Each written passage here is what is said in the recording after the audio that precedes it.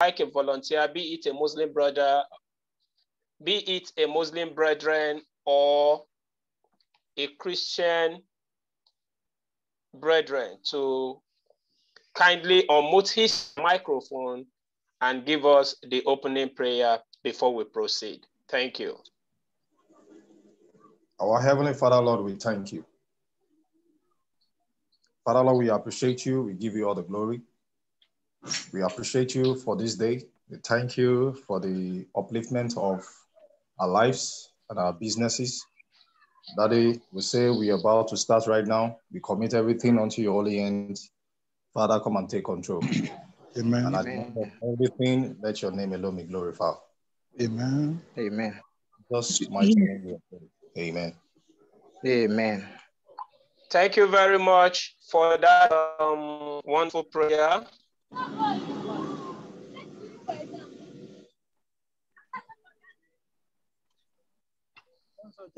Thank you for prayer once again. And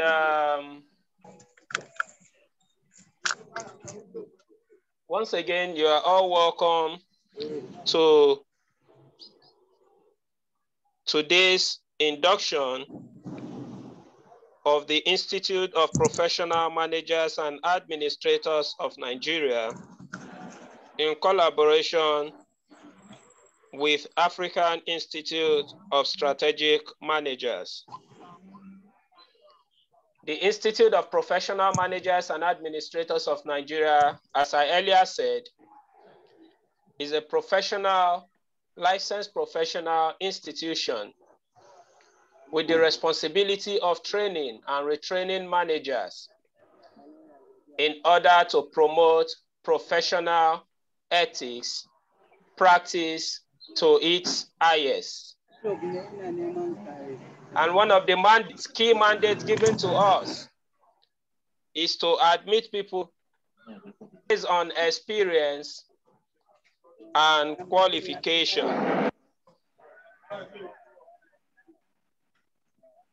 The mandate is to admit the general public based on experience and qualification, and then when institute attend a total membership of 10,000 members, after which we can now proceed to the National Assembly for an act to establish the Chartered Institute of Professional Managers and Administrators of Nigeria. And to the glory of God today, the Institute is over 8,000 membership strength.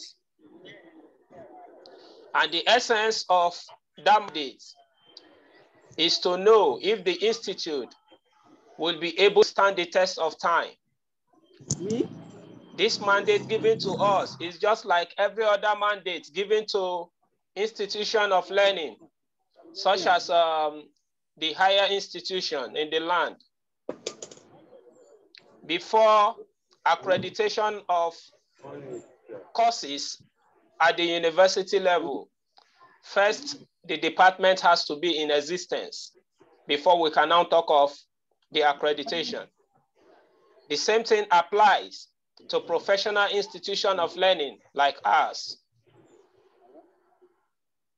In our 11th years of journey of professionalism, the Institute, like I said earlier on, has inducted over 8,000 members from all walks of life.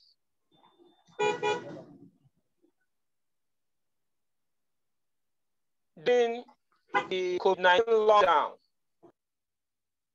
for months, the Institute deemed fit to still carry out learning, trainings for members and non-members via the virtual platform which we are on today. Though the reason why we are still utilizing the virtual platform today is not because of the restriction of COVID, but because of another serious issue ravaging our land, which we cannot afford to endanger the lives of our members and intending members who deem it fit to be part of the Institute. We all know the security situation of the country today. That is one of the reasons the management of this institute has decided to make every trainings and induction workshop to still remain online, pending when sanity return to the land. As a result of that, we are all having you all connected from every part of the country today. Once again, you are all welcome. I want to congratulate you in advance for deciding to take the bull by the horn, despite the economic reality facing us as a nation and every other challenges. But we still decided to deem it fit to be part of the journey of professionalism of this great institute. Once again, you are all welcome.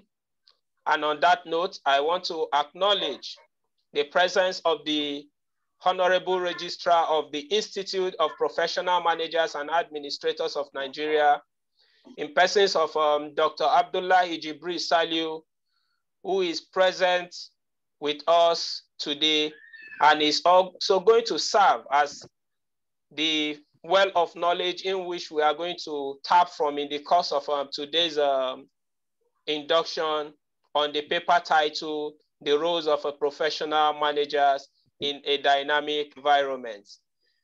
Mr. Registrar, sir, I want you to quickly unmute your microphone and say hello to the house before we take the introduction of every other intending members who are connected to us today. Thank you, thank sir. you. Thank you. Good morning, everyone in the house. You are welcome to the August gathering of the Institute in the month of July. Thank you. Thank you, sir. That's the voice for Honorable Registrar of the Institute of Professional Managers and Administrators of Nigeria, who is also serving as the country director for African Institute of Strategic Managers. Like I told you earlier on, that the mandate of the Institute, one of our key vision is to bridge the gap between professional managers and administrators across Nigeria and Africa and beyond. And one of our key area interest in raising professional practice to its highest is the ability of the Institute having collaboration with other international reputable institutions of learning. And that, to the glory of God, gives us the sole responsibility of being the only institute in Nigeria overseeing the affairs of African Institute of Strategic Managers, with our head office in Republic of Ghana. On that note, I would like to quickly take the introduction of all the intending members who are connected here today. Permit me to still use that word, intending members, even though you have made all your financial commitments in order to be a member of the Institute. You are yet to be a member until the oath of professional conduct of the Institute is administered to us. That is when we can now call you a bona fide member of the Institute. But now you still remain a intending, or what we call prospective members. On that note, we have to take the introduction. And like I said earlier on, my name is Yusuf Abubakar Sadiq, a membership coordinator with the Institute of Professional Managers and Administrators of Nigeria. And I am presently connecting with you all here from Kano State, Nigeria. We are going to follow this trend by introducing one after the other. Once I call on your name or your device, you kindly unmute yourself, tell us your name, where you work, and where you are connecting from. Thank you. The first person I have on my screen here is by name Elizabeth Jida. Please, Madam Elizabeth, if you can hear me, kindly unmute your microphone. I can hear you. Tell us your full name, right, and where you work and where you are acting. Thank you. Good morning, sir. Good morning, fellow colleagues. I'm Elizabeth Jida Abakar. I'm connecting live from Abuja. I work with NISAL PLC, Abuja. You are welcome. It's of you. Thank you, sir. The next thing here is how are you? Yeah, good morning, sir. Good morning, everybody. Good morning, ma. Good morning. Yeah, the full names are Hawa Mijinyo Aliu. I work with Dangote Smith Lagos. I am now speaking from Lagos. You are welcome, madam. You to have you on board. Thank you, sir. The next person here is Onyemelukwe Nami. Please, if you can hear me, kindly unmute your microphone and tell us where you are connecting from. Okay. Good morning, everyone. Good morning. My name is Onyemelukwe Nami Nonso. I work with Nigeria Social Insurance Trust Fund, NSITF, mainland branch, Lagos. You are welcome, sir. The next person here is Dennis Smart. Mr. Dennis, please introduce yourself to. Good morning, everyone. Good morning, sir. My full name is Ibanga Dennis OM Smart. And I work with Lafarge Holcim at Ewekoro and presently in Lagos as well, head office. Thank you. Thank you, Mr. Dennis Martin. It's good to have you aboard. This person here is Dr. Nnamdi Okoro. Dr. Nnamdi Okoro. Yeah, good morning, everyone. My name is Dr. Nnamdi Okoro. I'm calling from Port Harcourt. I'm the MD CEO of Dynamo Integrated Services Limited, based in Port Harcourt as well. Thank you. You're welcome, Doctor. And the next person we have is Buba Adamu. Please tell us where you are connecting from, Mr. Buba. Good morning, sir. Good morning, sir. Good morning, fellow colleagues. Can you hear me? Yeah, go ahead. Adamu by name. I'm Buba Adamu by name. I'm from Nigeria Army University, Biu, Borno State. Thank you. Thank you, sir. And it's good to have you on board. The next person we have here is by name Abbas I. Ahmed. Abbas I. Ahmed. Please tell us where you are connecting from. Good morning, everyone. My name is Abbas Ahmed. I am connecting from Abuja.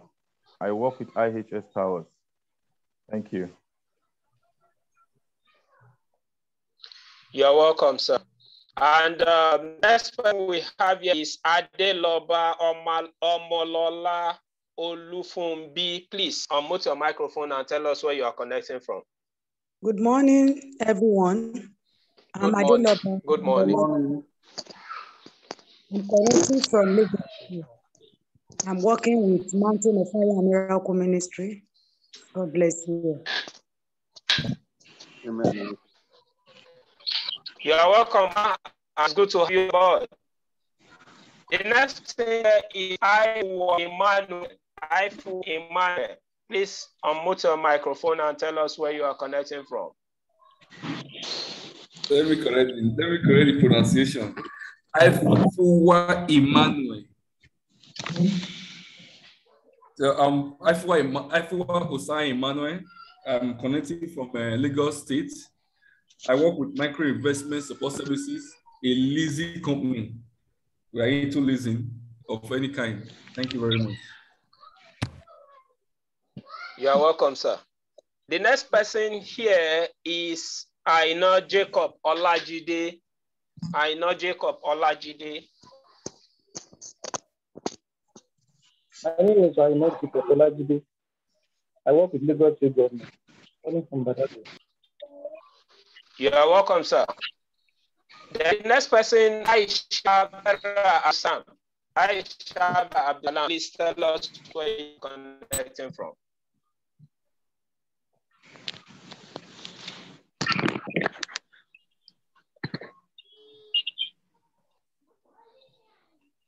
Aisha Vera Abdulsalam, can you hear me? All right.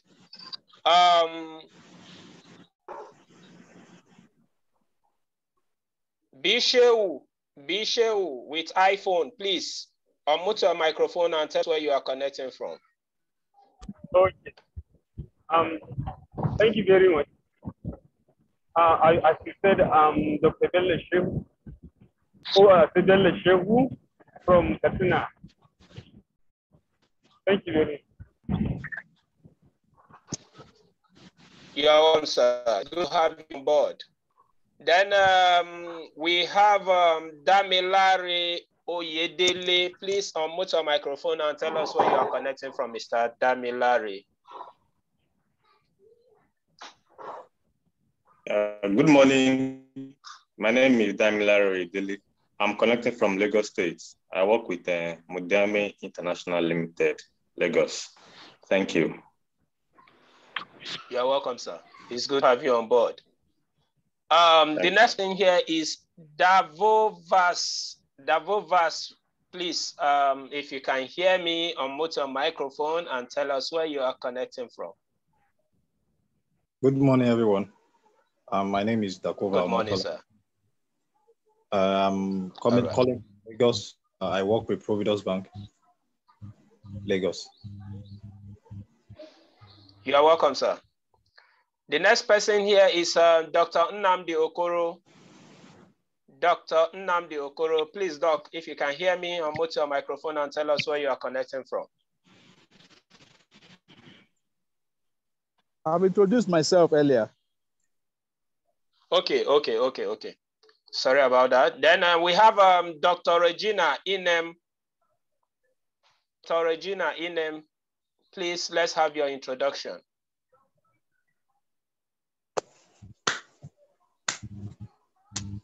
Good morning, everyone. I'm Dr. Regina Inem. I'm the founder and executive director of Recommence Foundation. I'm excited to be here. You're welcome, madam, and it's good to have you on board.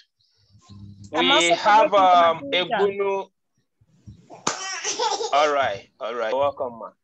Egbunu Hajara, please, mute on my phone and tell us where you connect from.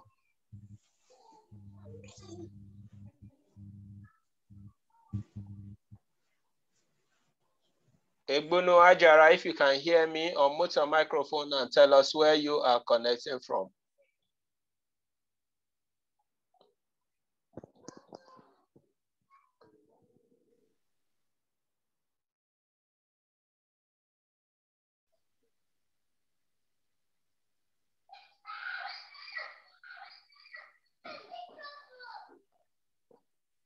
I can't hear you.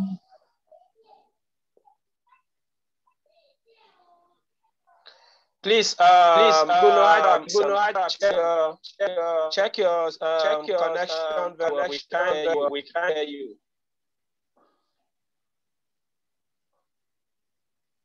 All right. We are about that. Is Ernest Odili.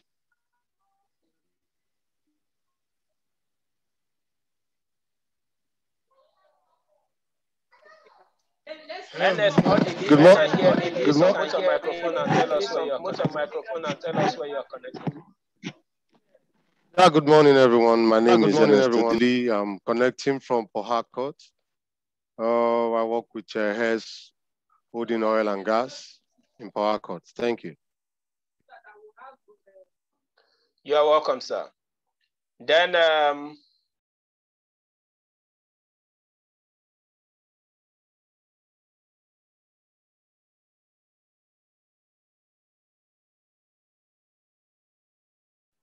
Mr. Abubakar, unmute yourself. Madam Lovett, please tell us where you are next from.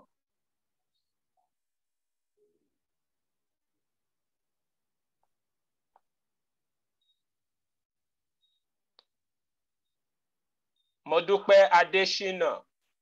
Modupe Adeshina, please, if you can hear me, unmute your microphone and tell us where you are connecting from. Good Adeshina. I work with Oyo State Government as an administrative officer. Thank you. You're welcome. We have Miss Innocent. Mr. Innocent, please unmute the microphone and tell us where you are connecting from.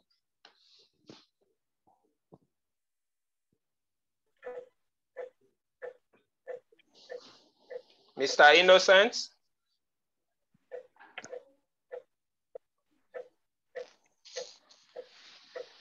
Mr. Leslie, if you can hear me, please, sir, unmute your microphone and tell us where you are connecting, sir. Hello, everyone. Good morning. Good morning, sir. Yes, sir. I am connected from Gombe, the headquarters of Gombe State. Hello, can you hear me? You're welcome. Yes, yeah, go ahead, sir. Yes, I am the Director of Youth Development at the Ministry of Youth Development here in Gombe. You are welcome, sir. Yes, thank you. I wish us all the best. Thank you, sir. The next person we have here is Oluwemi Olasheyinde. Oluwemi Olasheyinde, please tell us where you're connecting from. Good morning, everybody. Good morning, sir. My name is Olaseyinde Femi Samuel. I'm an estate surveyor and valuer working with Dupe Longe Associates. I'm connecting from Lagos. Thank you. You are welcome, sir. It's good to have you on board. Then we also have Oluwafemi Obadare. Oluwafemi Obadare. Good morning, everyone. Good morning. Yeah, my name is Oluwafemi Obadare. I'm connecting from Lagos, and I work with Digital and Code Limited here in Lagos, a cybersecurity company. Thank you. You are welcome, sir, and it's a view aboard. Please, if you can hear me on the phone and tell us where you are connecting from. Yeah, good morning, everyone. Good morning. My name is Samuel Ayodeji. I work for DFS Technologies, an IT company based in Abuja. Thank you. You are welcome, sir, and it's good to have you on board. We have Fortune. On some fortune, please unmute the microphone and tell us where you are connecting from. Good morning, everybody. Good morning. I'm connecting from the city of Ibadan.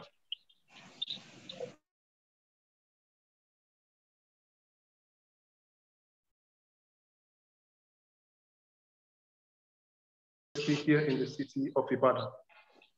Thank you, and it's a pleasure to be here. Thank you, sir. It's to have welcome to my family. The next person we have on our screen here is Rayanatu Haidara. Please unmute your microphone and tell us where you are connecting from. Rayanatu.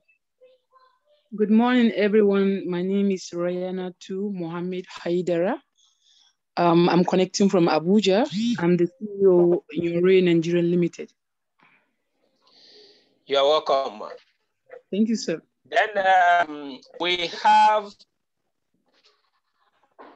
another person we have on our screen here is Samuel.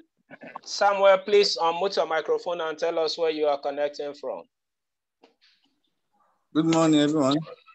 My name is Samuel Ogumberu. I'm calling from Covenant University. I'm an administrative officer. Covenant University. You're welcome, Samuel, and it's good to have you on board. The next person is Madam Tessie. Please, if you can hear me, unmute your microphone and introduce yourself to the house. Good morning, all. You're all welcome. My name is Tessie Christopher. I'm the national coordinator. Thank you. All right, thank you, Matesi. You're welcome. The next thing here is Victoria Ekomo. Victoria Ekomo, please unmute your microphone and tell us where you are connecting from. Good afternoon. Good afternoon, everybody. My name is Victoria Ekomo. I'm connecting from Lagos. I work with transport. You are welcome, ma. The next person we have here is Wasiu Bakari. Good mama. Please unmute your microphone and tell us where you are connecting from, Mr. Wasiu. Good morning, everybody. Good morning. Wasiu Bakari. I'm the sales manager for Iromega Atlantic Nigeria Limited. So I'm calling from Lokoja in Kogi State. You are welcome. The next person here is Yakubu Gawon. Please unmute your microphone and tell us where you are connecting from. Yakubu Gawon. Good morning, Honorable House. Good morning, sir. Yakubu. I work with the Edo State government and I'm calling from Benin City. You are welcome on board, sir. It's good to have you on board. I was actually thinking that it was the former president, Yakubu Gowon, that we have in our midst. I would have just booked an appointment with him right from Kano this morning and see how I can meet with him. At least that will be on my record. That will be on my record that I have been a guest to one of the former presidents of Nigeria. Anyway, it's good to have you on board, sir. It's a pleasure. Yeah, you're welcome. Then the next person we have here is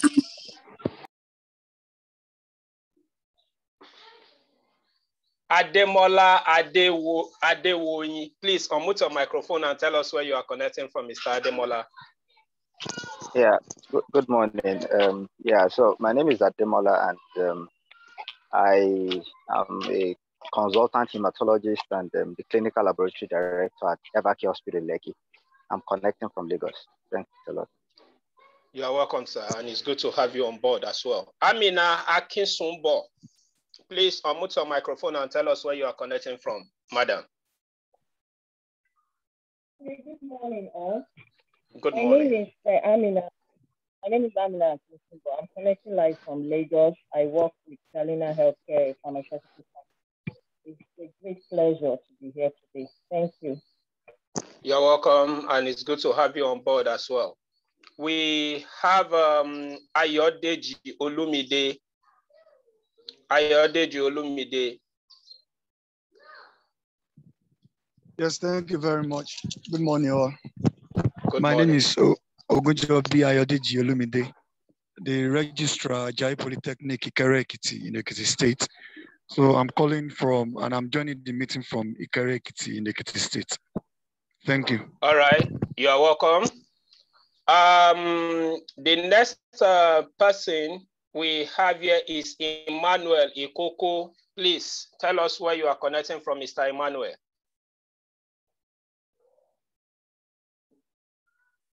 Okay, good morning.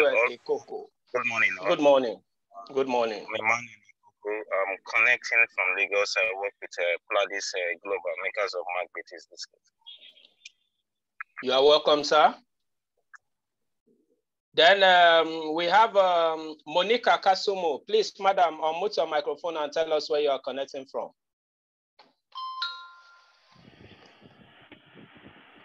Good morning, professional colleagues. My Good name morning, is Monica Kasumo. I'm connecting from Lagos and I work with Crown Flour Mills, Lagos. Thank you. Nice having you. You're welcome, ma, and it's good to have you on board. The next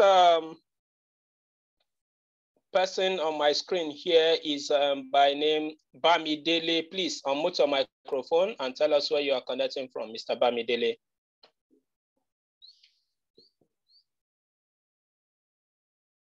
All right. We also have a screen showing NAPHDA. Please, if you are there, unmute your microphone and tell us where you are connecting from. That is Navda Dahar. Please, if you can hear me. Okay. Ojo Gebre Anyo Gie. Ojo Gebre Anyo Gie. Please tell us where you are connecting from. Good morning, everyone. My name is Ojo Gabriel Anyanji. I am connected from Calabar, Cross River State, and I work at Cross River State Property Development and Investment Limited, Calabar, as a senior manager administration. Thank you. God bless you. You're welcome, sir. Then we have Sheyi Ajiboye. Sheyi Ajiboye. Yes. Hello. Hello, good morning, everyone. Good morning. My name is Oluwaseyi Ajiboye. I work with Mary Stopes. I'm calling from, I'm joining this call from Abuja. Thank you. You're welcome, madam. It's good to have you on board. Stephen Ekperobe, please unmute your microphone and tell us where you are connecting from, sir. Mr. Stephen. Okay, good morning, everyone. Good morning. My name is Stephen Ekperobe. It's my pleasure to be here. I'm connecting from Port Harcourt. I work with Fidelity Bank PLC. I manage one of the branches in Port Harcourt. I manage your... You are welcome, sir, and it's good to have you on board. We have Ugona AB. Please unmute your microphone and tell us where you are connecting from, Mr. Ugona.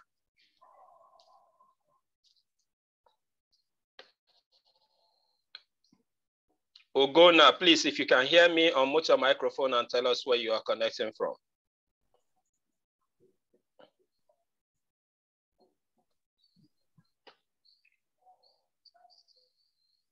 All right.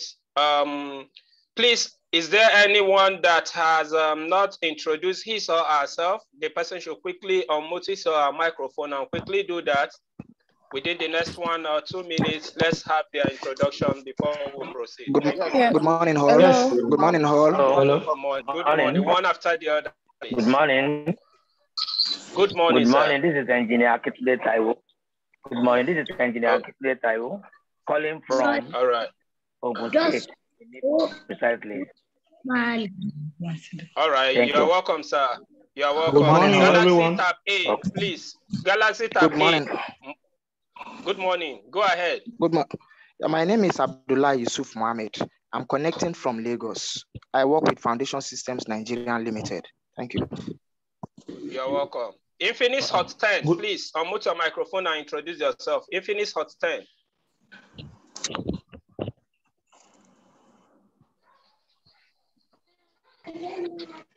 Good morning, everyone.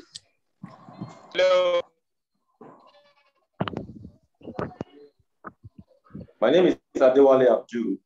Hello. Go ahead. I work with Quadri Business Solution PLC as a risk manager. Thank you for having me. You are welcome, sir. You're welcome. Hello.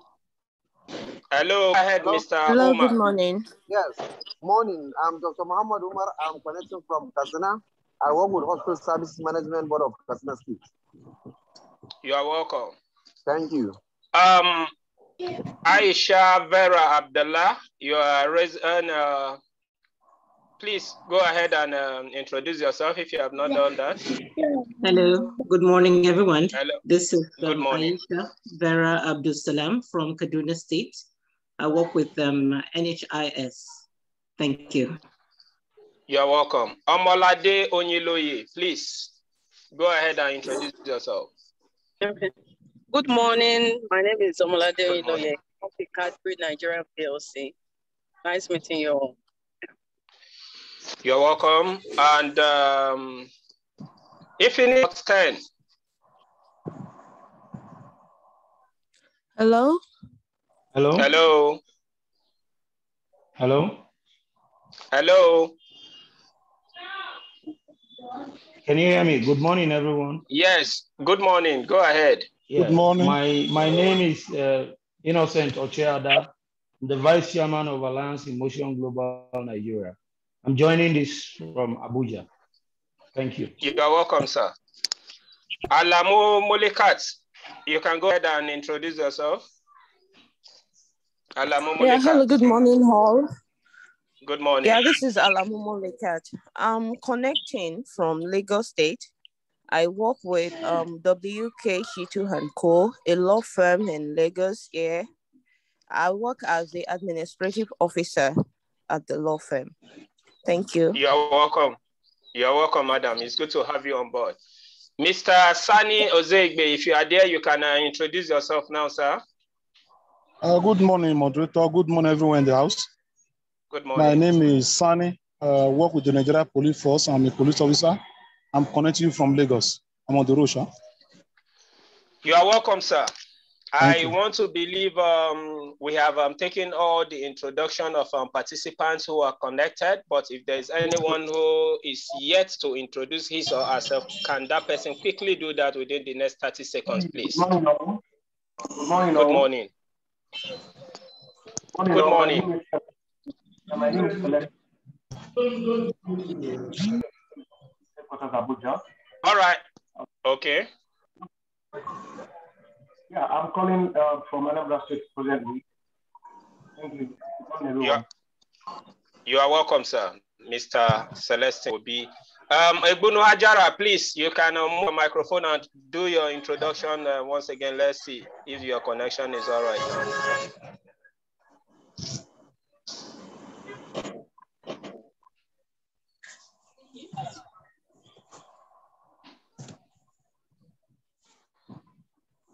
Your microphone is still muted. Your microphone is muted. Please unmute it. Unmute it.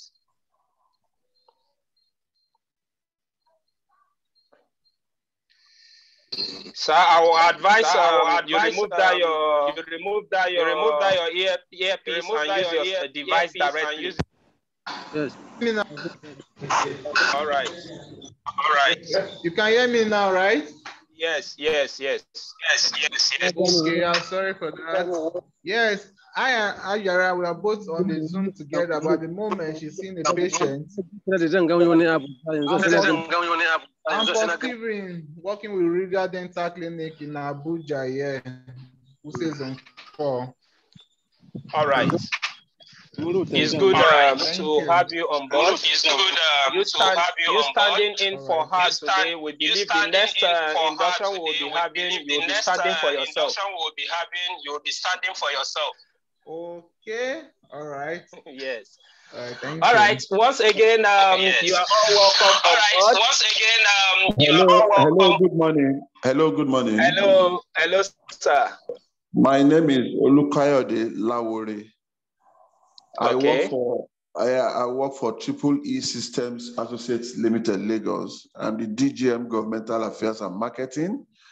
I'm connecting from Abuja right now. You're welcome, sir. Thank You're you so welcome, much. sir, and it's good to have you on board. Thank Once you so again, much. you are all welcome, and it's good to have every one of you here on board today.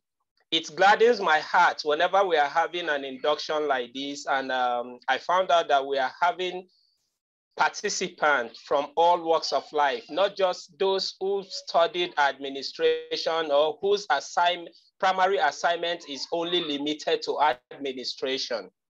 Because here in Institute of Professional Managers and Administrators of Nigeria, we believe that in whatever we are doing, whatever position or whatever field we find ourselves in life, it is advisable we have a little knowledge of management and administration.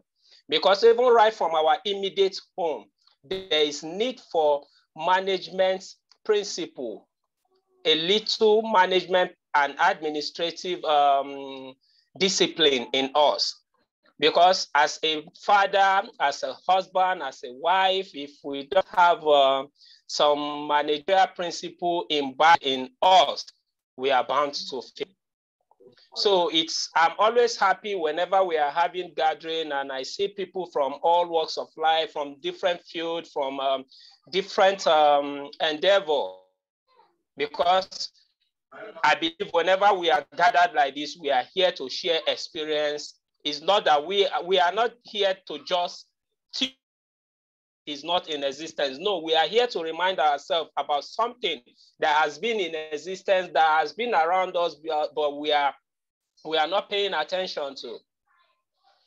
On that note, I want to welcome all of you once again, and I want to congratulate you in advance part of the journey of the and to all the registrars of higher institutions who are present here with us. I want to believe that after this section, we are going to have a mutual discussion with the registrar of institution of learning who are connected here. Let's see how the institute can have a collaboration with your institution to have almost all your academic and non-academic staff on board, and let's see if it if it warrants to have your students as well under the umbrella of student membership of the institute. We will be happy to have such discussion with you.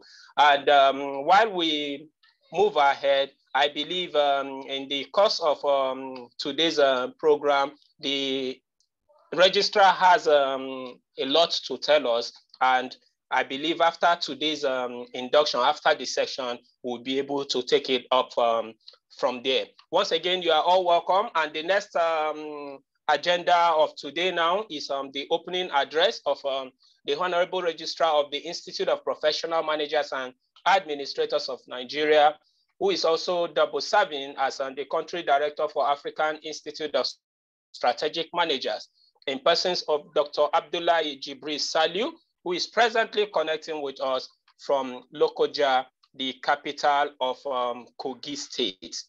Mr. Registrar, sir, over to you.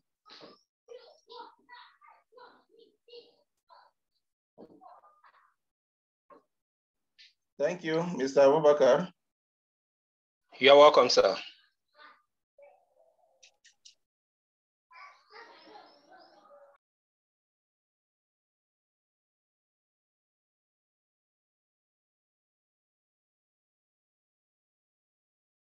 I want to share it on the screen.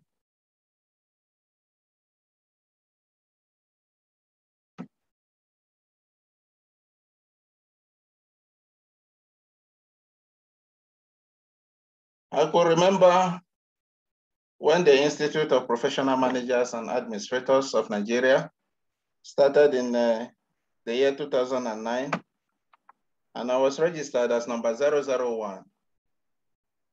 I told myself then that when God created man, man was alone. And today we have over 7.8 billion people across the globe. In the Institute of Professional Managers and Administrators of Nigeria, we are over 8,000 at the moment. And the mandate given to the Institute is to have up to 10,000 members, after which our bill shall be sent to the National Assembly to make us become a chartered body. But the membership will no longer be by experience and qualifications, but by examinations. At the moment, we have every member in every nook and cranny of the country.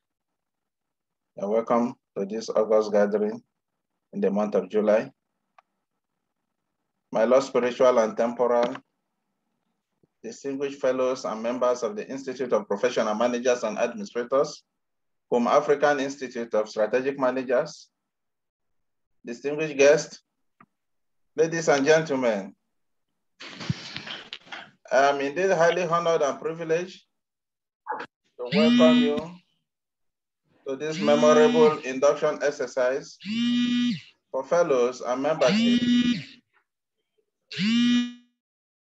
for fellow and membership into the Institute of Professional Managers and Administrators of Nigeria, African Institute of Strategic Managers. This institute is registered under the Companies and Allied Matters Act, Cap 59, Laws of the Federal Republic of Nigeria, 1990. I am therefore highly gratified at the response of many distinguished and eminent personages whose contributions and general understanding and conduct assisted in no small measure in view to elevating the Nigerian standard of work environment, compatibly our ability to improve in our day-to-day administrative and general management of our endeavors. It is in conjunction, therefore, with our modest approach of recognizing an individual or group of individuals whose earnest responsibilities are not done by illusion or center ego on job performance and specifications that today's activity is born. Creditably, our Nigerian managers and administrators are in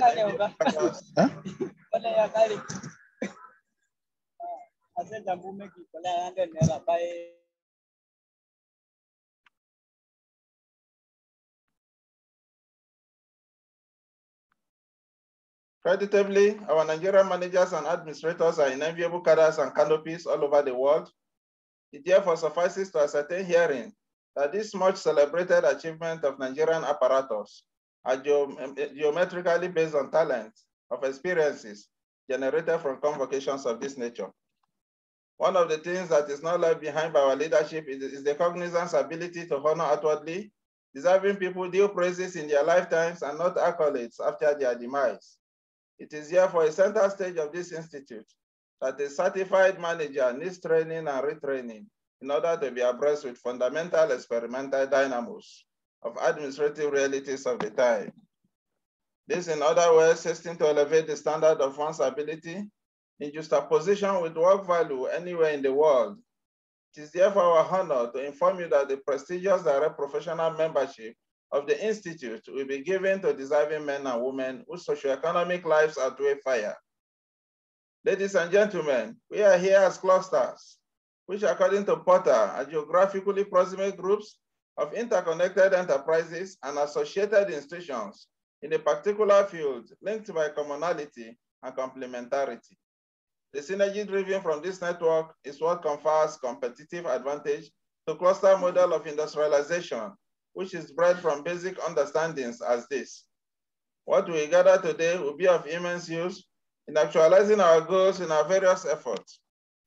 Having membership of the Institute is a highly colored decoration, as we are having synergy with reputable international fora as this. Members are therefore prone to professional trainings, through meetings, seminars, conferences, and other related courses at minimal contributions within and outside Nigeria. Members are also prone to improve and develop the science of management in commerce, industry, and politics by maintaining investigation and research into the application of such entity. Members are equally given the secret of success in business and the study and practice of its ethical principles, with a mandate to raise professional practice to its highest.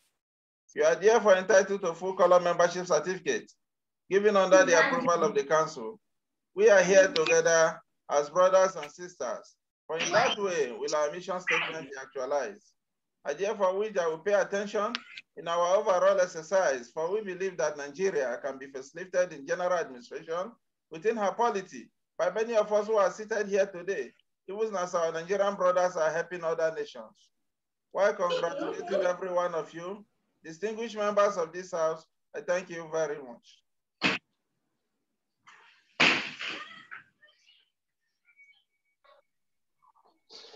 Thank you very much, sir, for that.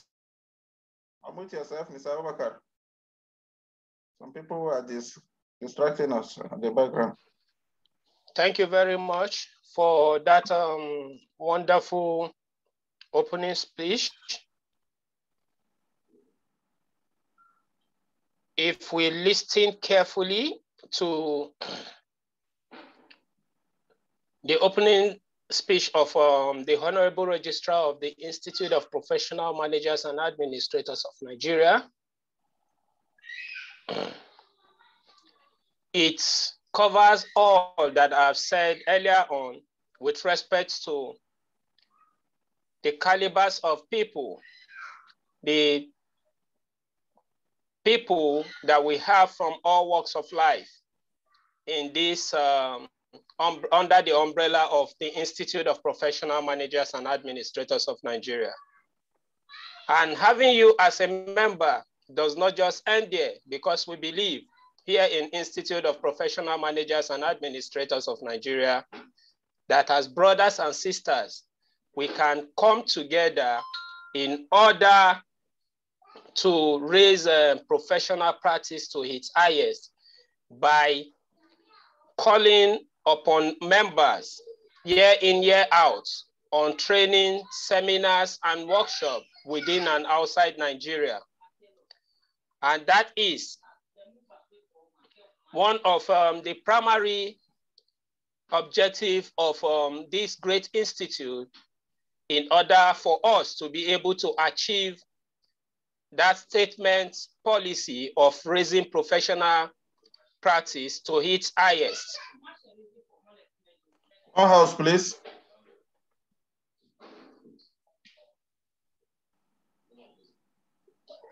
While we are congratulating every one of you in advance for being part of the journey of professionalism of this institute, irrespective of your field of study or your line of endeavor.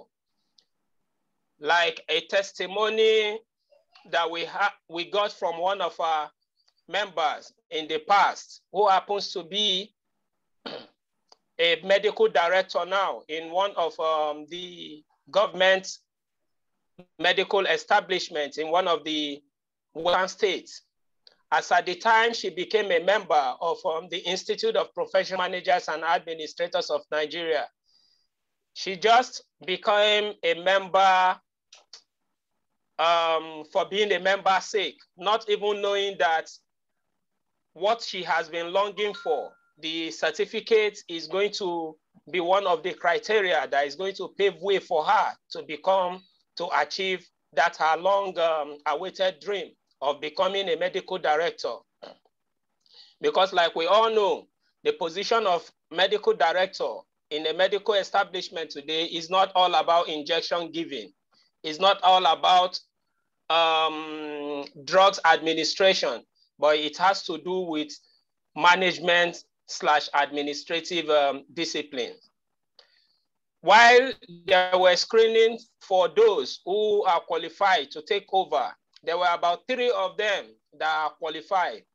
They were all having the same qualification, the same professional qualification, and that of even their field of studies. And when everything became too tight, the screening committee now asks, is there anyone among you that have any management certificate? Lo and behold, that our member now said, yes, she is a member of so professional body that she belongs to some years back. They now ask, why didn't you present the certificate? She was of the opinion that maybe since that is a managerial aspect that is not going to be needed in the screening that they are doing, she was now given the grace in presenting the certificate. And after confirmation from the institute that yes, she acquired the certificate from, the rest became history. And today she is the medical director of that establishment. What is this trying to tell us? That at times we should not wait for when we are in need of something before getting it. Because whatever we get, we have, and we don't need. Whenever we are in need of it, we just go and pick it. We will not start running hectare-scatter to start looking for it then. That is why in some establishments today, some directors, some managers, they are afraid of training their subordinates because what they are afraid of is nothing but the fear of losing them after training them, the fear of losing them to competitors after training them. Yes, if you try to put that into consideration and at the same time, try to consider the adverse effects of not training them and keeping them, I believe that is much greater than the latter. For keeping them and not training them is more dangerous than even training them and losing them. That is why in Institute of Professional Managers and Administrators of Nigeria, we make sure training and retraining of our members is one of the key principles of the Institute. Because your PhD, your academic qualification, 100 years to come still remain your PhD. Nothing has changed. But if you claim to belong to a professional body, after 3, 4, 5 years, you are presenting the same certificates of membership. It is expected that certificate of trainings and seminars attended under the umbrella of the same institute where you are presenting their membership certificate should also be presented alongside with it. That is what differentiates a professional institution and other secular institution. On that note, I will now move to the next agenda, which is the paper presentation on today's workshop on the roles of professional managers in a dynamic environment, an environment that is hostile and cluster. As a manager, what are you supposed to do? Are you the manager that whenever there is a tsunami, a flood, which you cannot control, are you the one that will give in to the flood for your organization to go with it? Or you will be the type of manager that will build a ship, even if you cannot control the storm, but you build a ship that will help you to navigate through the storm. For instance, the coming of COVID-19, many establishments suffers a big blow from it, while some are waxing stronger, while some may not be back again. If you are a manager in that kind of establishment that is finding it difficult to come back after the pandemic, will you also fold your hands and look and tell them there is nothing you can do? Or you will be the type of manager that even though you don't have control over what has happened, but you should be able to navigate through and also restructure your organization in order to keep into the new normals that is facing us today. I told you earlier on that during the period of lockdown, when other institutes were not even clear about how they could move forward, the Institute of Professional Managers and Administrators of Nigeria quickly swung into action. And what we did then, barely a month after the lockdown, is to come up with virtual learning like what we are doing today. Though in the past, this kind of learning has not been fully embraced in this part of the country due to one challenges or the other. Though those bottleneck has not been removed, but we are also trying to manage around it. One of them is network, NEPA failure, and what have you.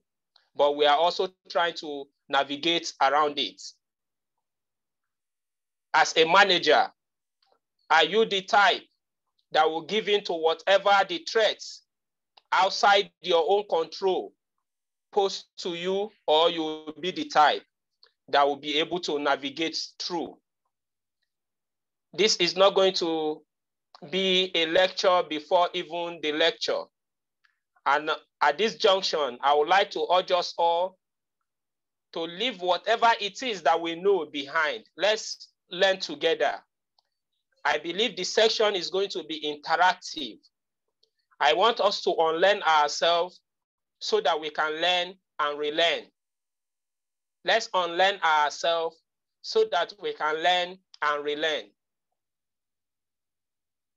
In the next 1 hour or less than that, the registrar of the Institute of Professional Managers and Administrators of Nigeria is going to take us through the paper of today's induction on the roles of a professional managers in a dynamic environment. Mr. Registrar, sir, over to you.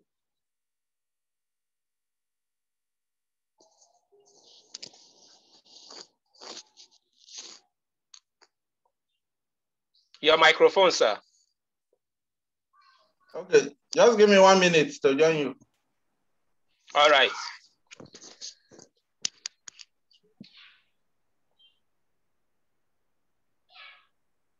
Let's exercise patience while he tries to share the screen with us for easy discussion. Thank you.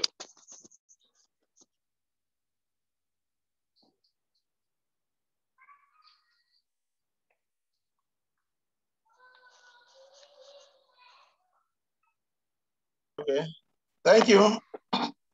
Good morning, ladies and gentlemen. Can you hear me well?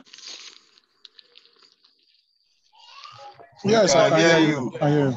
Okay, okay. Can hear you. Please let us unmute our microphone. I hear you. Let us all unmute our microphone because we don't want distractions.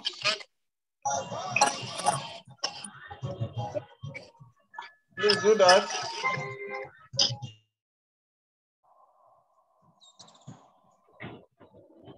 Before I go into the business of today, I would like us to think outside the box as professional managers. It is good to always think outside the box. If possible, you shatter the box.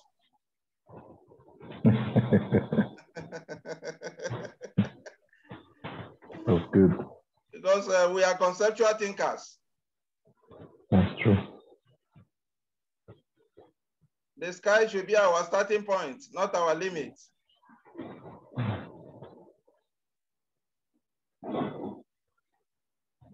Let us hope your pen is there. I want us to, okay, there's no need. Let me share it on the screen so that we can provide answers.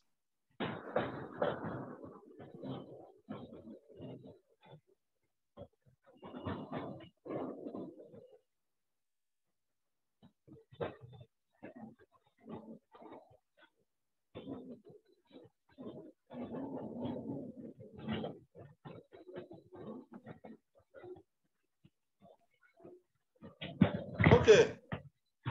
Hope you are seeing it on the screen. Yes, you can see. Okay, there are 6 eggs in a basket, and 6 people took each egg, yet we have an egg remaining in the basket. Who can tell me what happened there? If you have the answer, unmute and let us know. 6. It means one person did not take. For 6 people, and after taking each an egg, we have an egg remaining in the basket.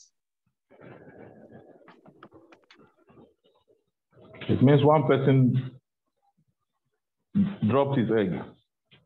Did not take the egg at all. No, one person dropped his egg. And that shows 5 people took the egg, and 1 person did not carry his own. Is that what you are trying to tell us, sir? No. Okay, what happened? I said it means that the 6 people took and 1 person dropped. Yeah. Yeah, It what means happened one person there? took with the basket. Yeah? One person took with the basket. A round of applause for her. 1 person decided to take the egg with the basket. Yeah, that is a good one. 1 person took his egg with the basket. That is why we have an egg remaining in the basket. Okay. It is a case study. Is there any way out again? Who can any other way out? Or no way? Okay. Then let us move to the second one. Since this one was sharply answered, then we'll move to the second one.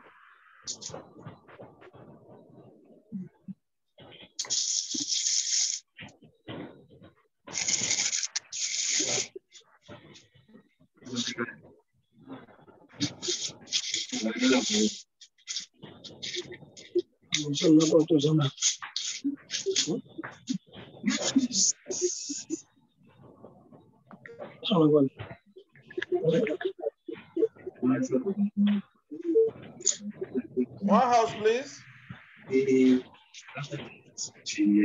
Okay. Here we have the second question. You are driving down the road in your car on a wild, stormy night. When you pass by a bus stop and you see 3 people waiting for the bus, one of them is an old lady who looks as if she's about to die. The second person is an old friend who won't save your life. While the third person is the perfect partner you have been dreaming about. Knowing that there can only be one passenger in your car, whom would you choose? There can only be one passenger in your car, whom will you choose?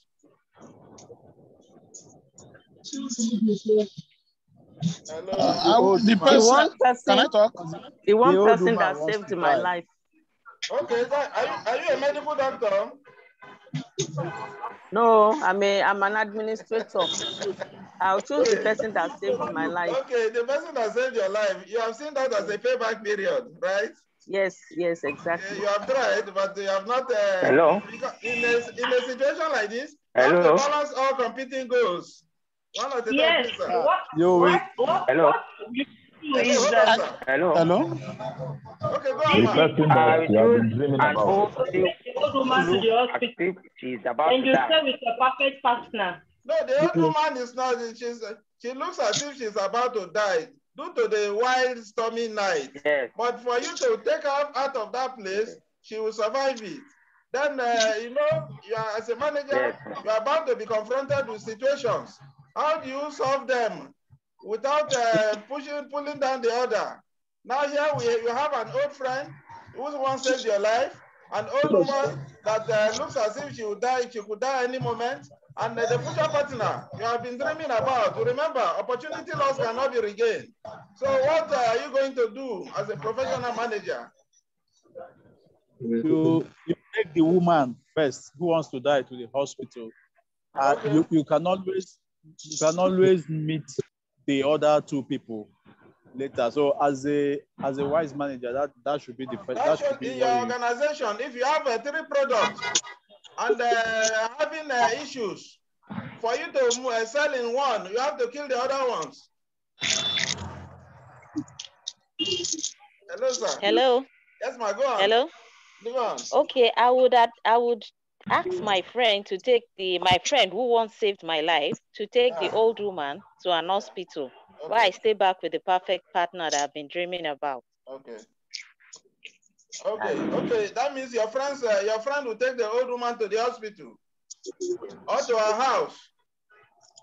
To the hospital. Okay. To the hospital. No, if what you wanted was to get to her house so that the weather will not affect her. Okay. Yes, ma'am. So that is that. And it's a good one. A round of applause for her. It is a case study. So, and you want to, based on the situation, the future partner, if you lose her now, you may not see her again. So you have decided to move on. Let your friend, you have assumed down that your friend can drive.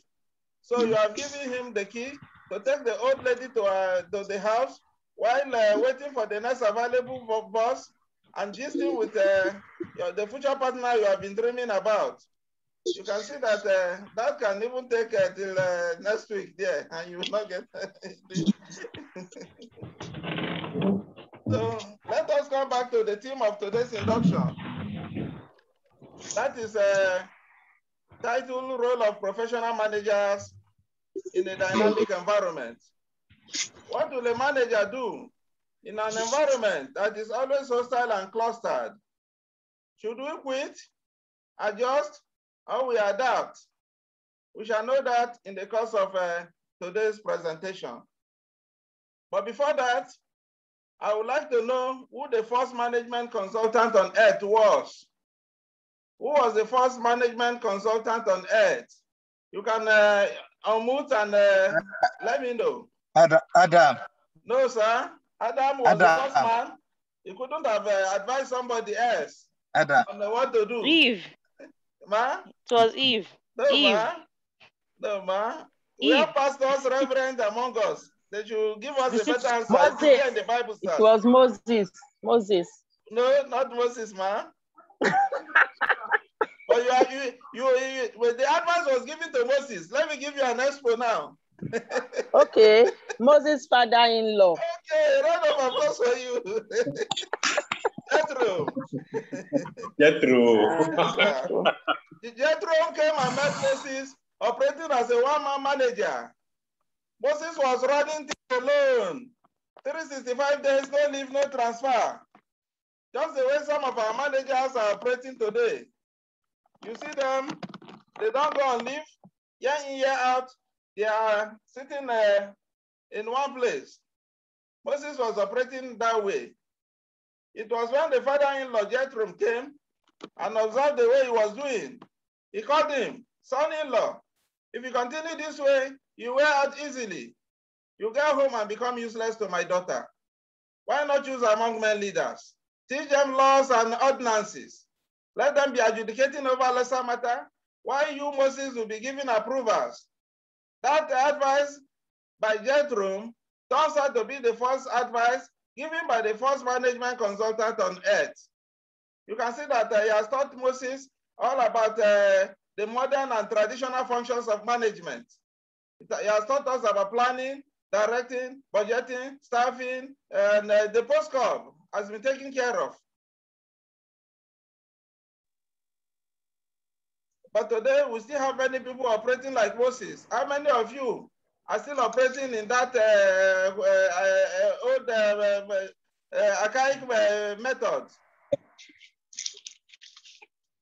What are you afraid of? Because there are some superiors in the organization. It is when they send their subordinates out that they will do the needful. What are you afraid of? You don't believe that there is God?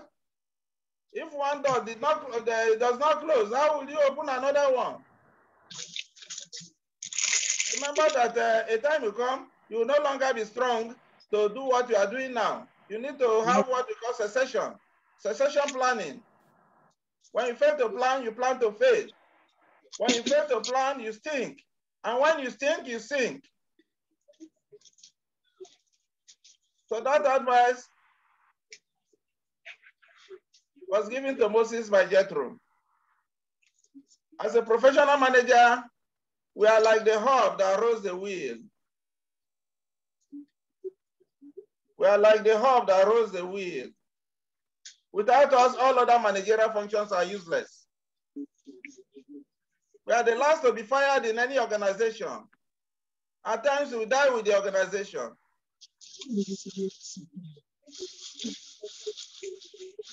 That is why we must have the little knowledge of everything.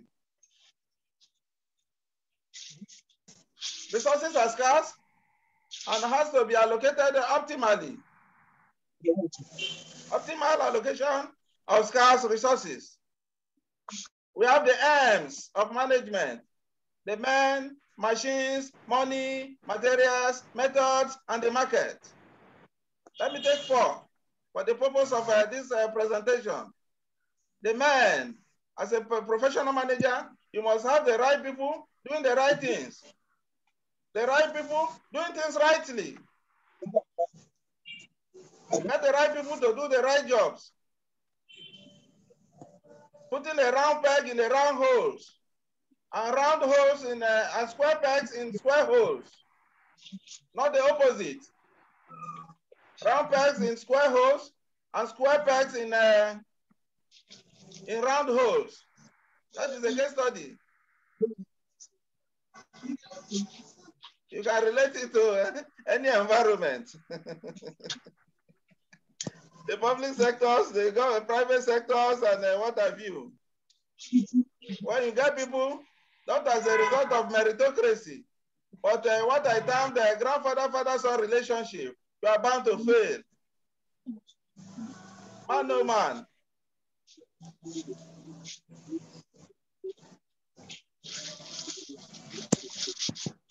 The people, those working under you must have the technical know-how. They must have the experience, the exposures, and what have you to move the organization to the next level. You must understand their attitudes, their behaviors, conduct of the people working under you. So that when it comes to delegation, you delegate to those you know that can deliver.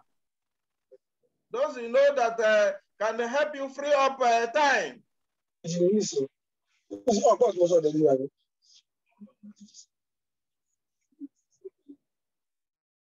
Then another aim I would like to go into is that of money.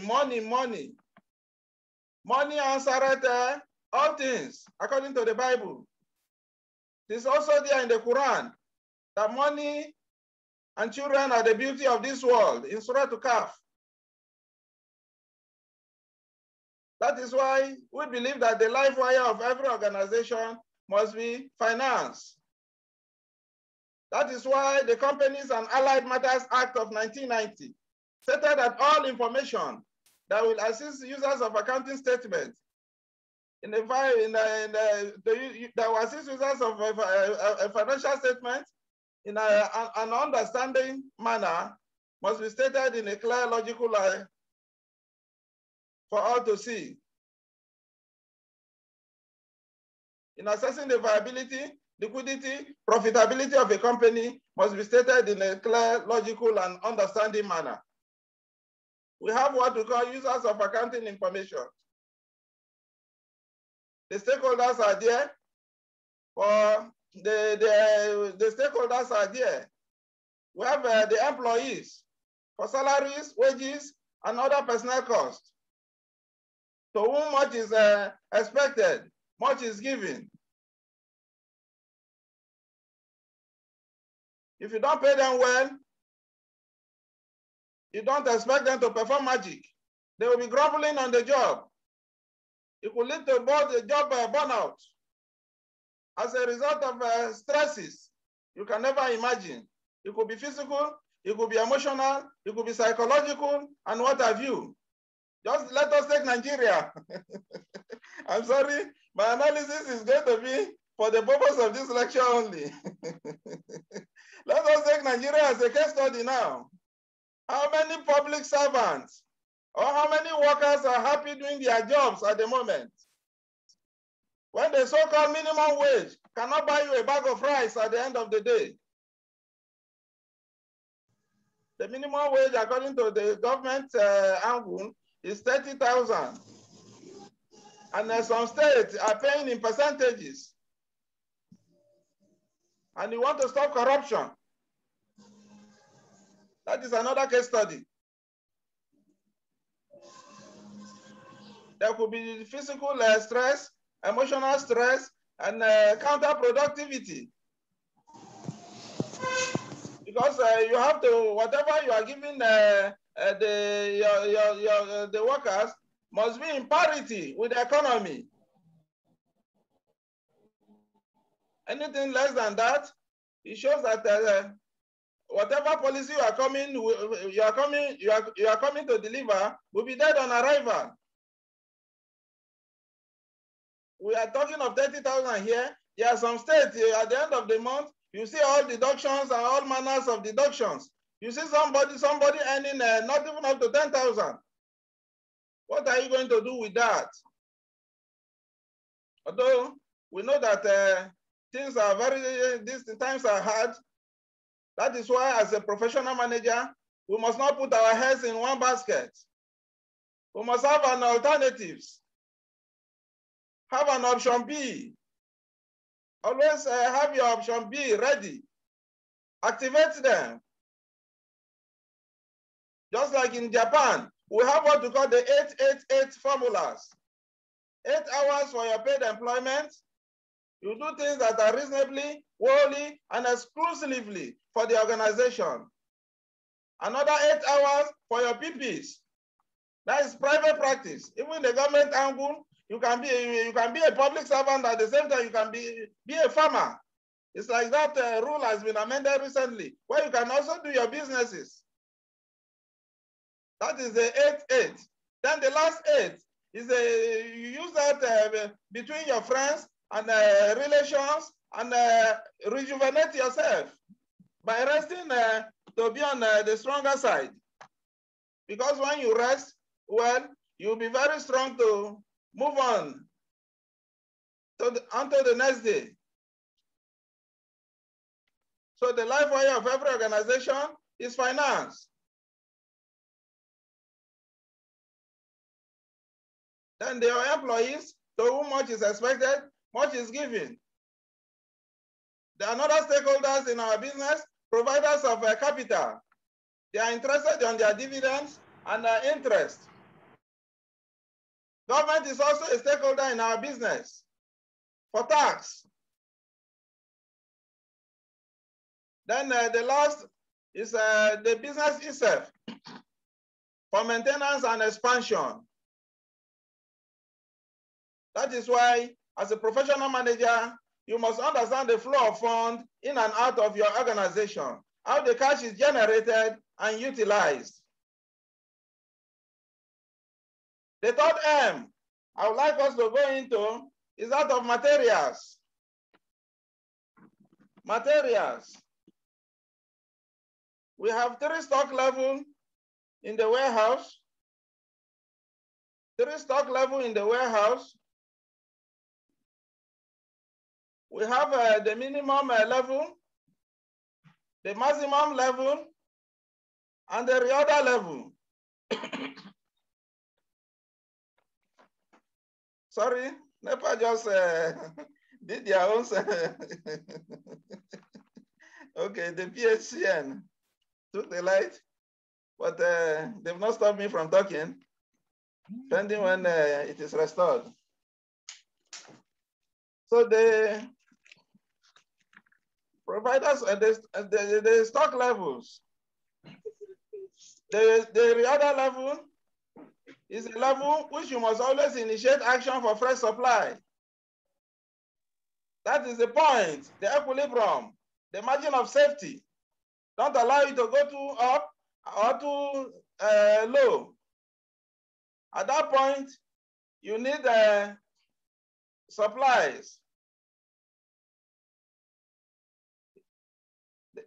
That is the reorder level. The level you must always initiate action for fresh supplies. Then the minimum level is also there. The minimum level is the level which stock must not be allowed to fall below. The level stocks must not be allowed to fall below.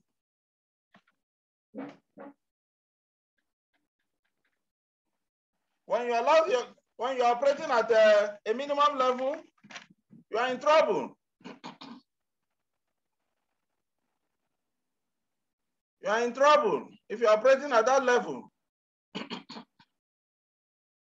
The minimum level is not good for your business or for your organization. If you allow your stock to fall below before initiating action for fresh supply, then you are looking for troubles. You'll be faced with so many challenges. Just like before COVID-19, no one anticipated that the whole wide world would be in total lockdown. But it happened, it came to pass. If you are that manager that is operating at the minimum level, what do you think will become of your company by now?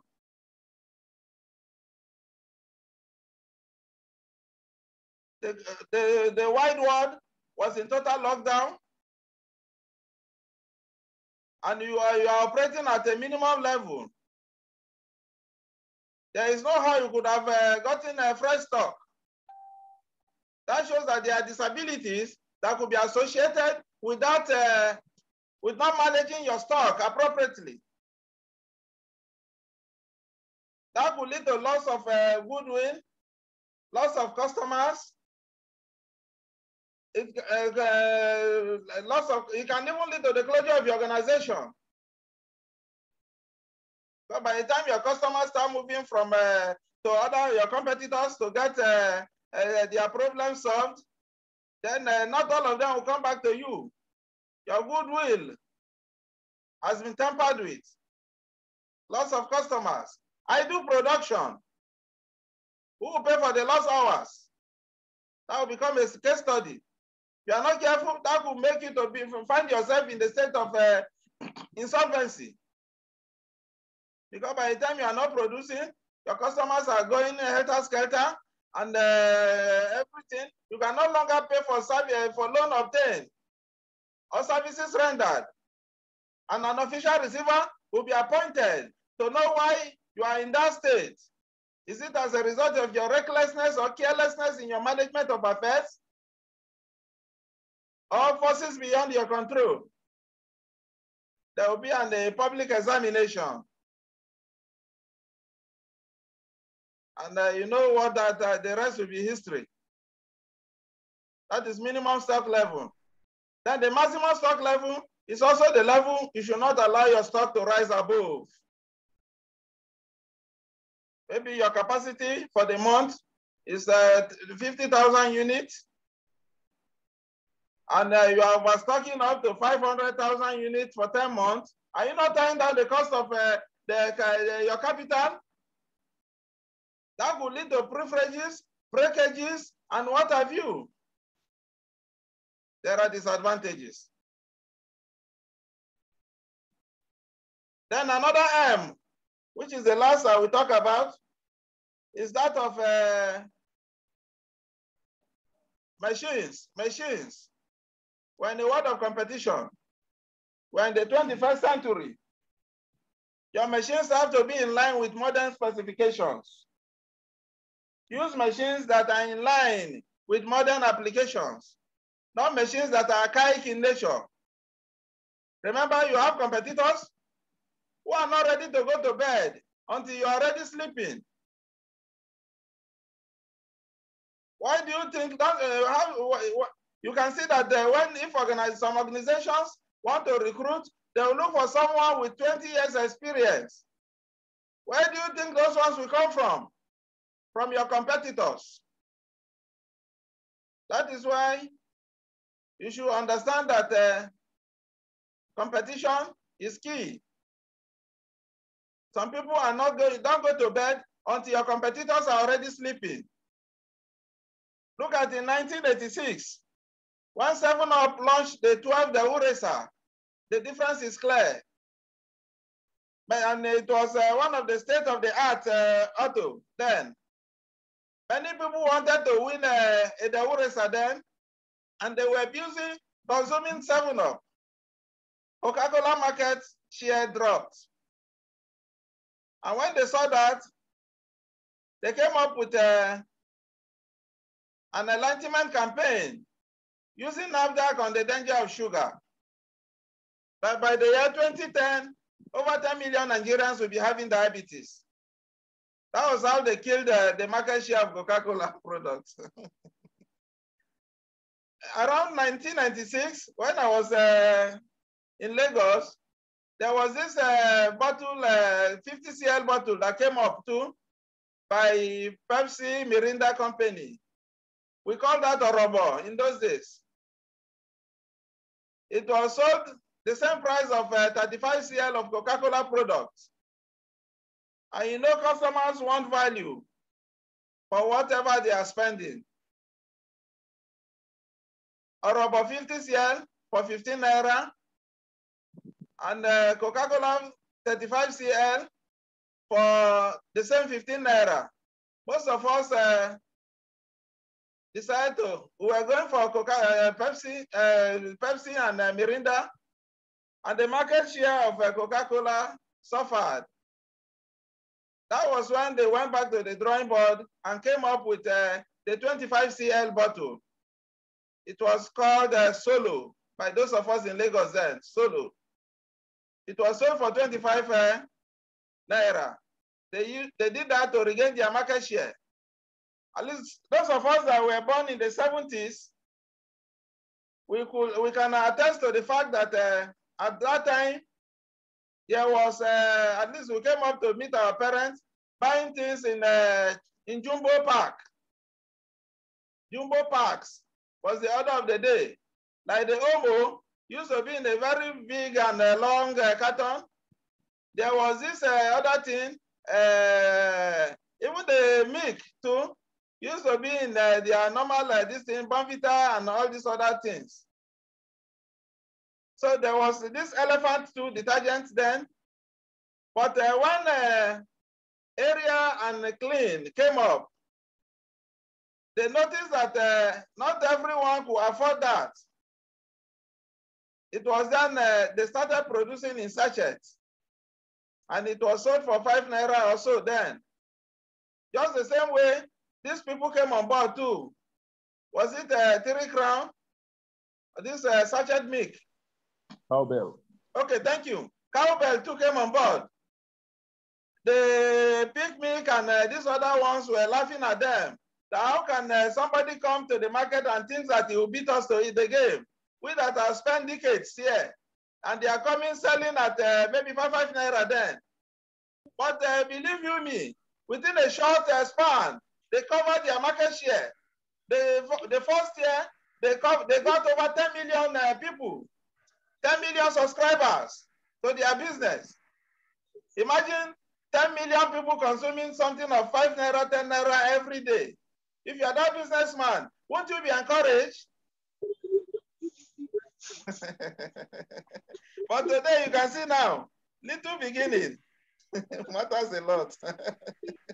Many businesses are coming up that way. If you are doing something, you come down to the level that people understand you. Just like when Airtel and MTN started in year 2001, they made us believe that per second billing was not feasible. It was when Glo came on board and started exchanging people's line, MTN and Econet, with Glo, free Glo line. And they thought it was per second.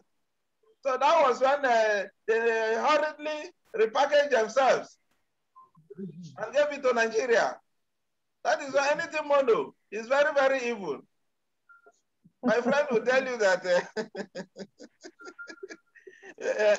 just like one having let me leave that. We understand. Carry on, sir. As anything one is evil. This matter. Okay, ma. Let me leave matter for Matthias. Carry on. Yes, some local will tell you that a man with one eye is very close to blindness.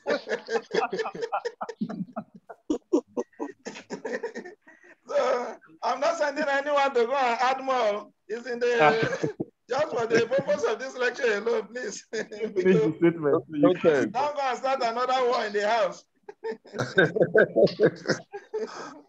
So you can see that we've taken care of the 6 M's, and the 1 hour given to me, excuse me, will not be enough, but since everything is on ground, so we are going to do justice to that. Let us come back to the theme of today's induction, role of professional managers in a dynamic environment. I believe you have seen, you all have your own copy with you, but let us do that here. I'm sharing it on the screen now. Okay. Hold on. Go ahead.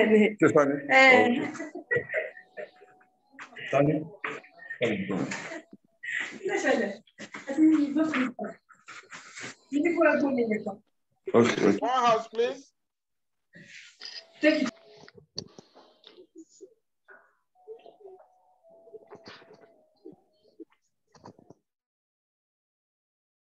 What is management? From the introduction so far, I could see that we have many people from different backgrounds. And it is good for us to come down and break everything for our understanding. And to some of us in the house, it is a refresher for us too. That is why this is an adult session, and I would like to make it interactive. If you feel at any material in time, at any particular time, you can unmute and ship in one or two things. At least we are here to learn from one another. What is management? Management. My own layman's definition is when two or more people come together to roll a stone. Management has taken place. When you come, I come, and we plan something that is achievable, that is measurable, that is specific, that has a time bound, which can be evaluated and reviewed, then management has taken place. Management is a universal phenomenon. It is a very popular and widely used term. All organizations, business, political, cultural, or social are involved in management because it is the management which helps and directs the various efforts towards a definite purpose. According to Harold Kuhns, management is an art of getting things done through and with the people in a formally organized groups. When you get things done through people in an organized group, it shows that management has taken place. It is an art of creating an environment in which people can perform. An individual can cooperate towards attainment of group goals. When people come together to perform towards the superordinate goals, it shows that management has taken place. According to F. Taylor, management is an art of knowing what to do. When you know what to do, there should be proper definition of what to do, how to do, when are you going to do? That is the timing. What to do, it has to be specific. When to do has to do with the timing, and see that it is done in the best and cheapest way. Value analysis and value engineering. There should be quality without necessarily affecting the price. Therefore, we can say that good management includes both being effective and efficient.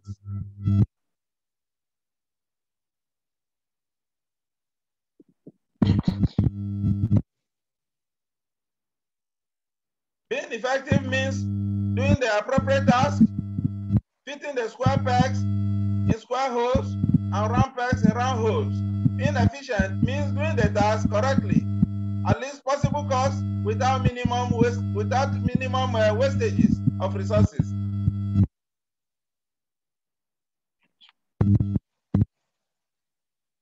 That is the definition of management. We bring people together to do things voluntarily without coercing them. Shows how great you are as a good leader. Because a good leader is one that people are willing to do things for without the use of force. Then the levels of management, we have the top level, the middle level, and the low level. The top level, that is the administrative level. That is the executive level. But those are the upper echelons. Then the middle level management, they are the executors. Executing the policies in line with the mandate of the strategic managers. Then the low level are the supervisors, the operative staffs, first line managers. You can see the chart here. The top, they are on top.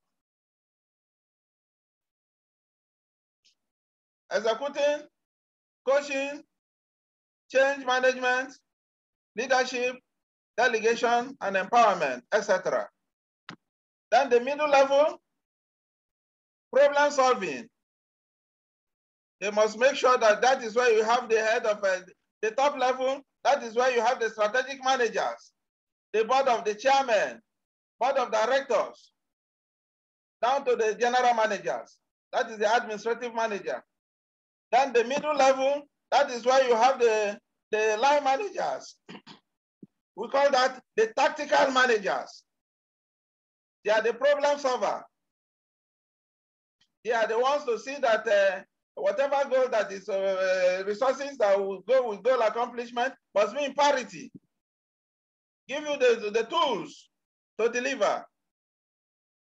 They are problem solvers, team builders, talent development. They train you on the job or off the job, and the performance management. They look at your performance, well, they promote you, they send you on the job. They use the carrot and stick approach.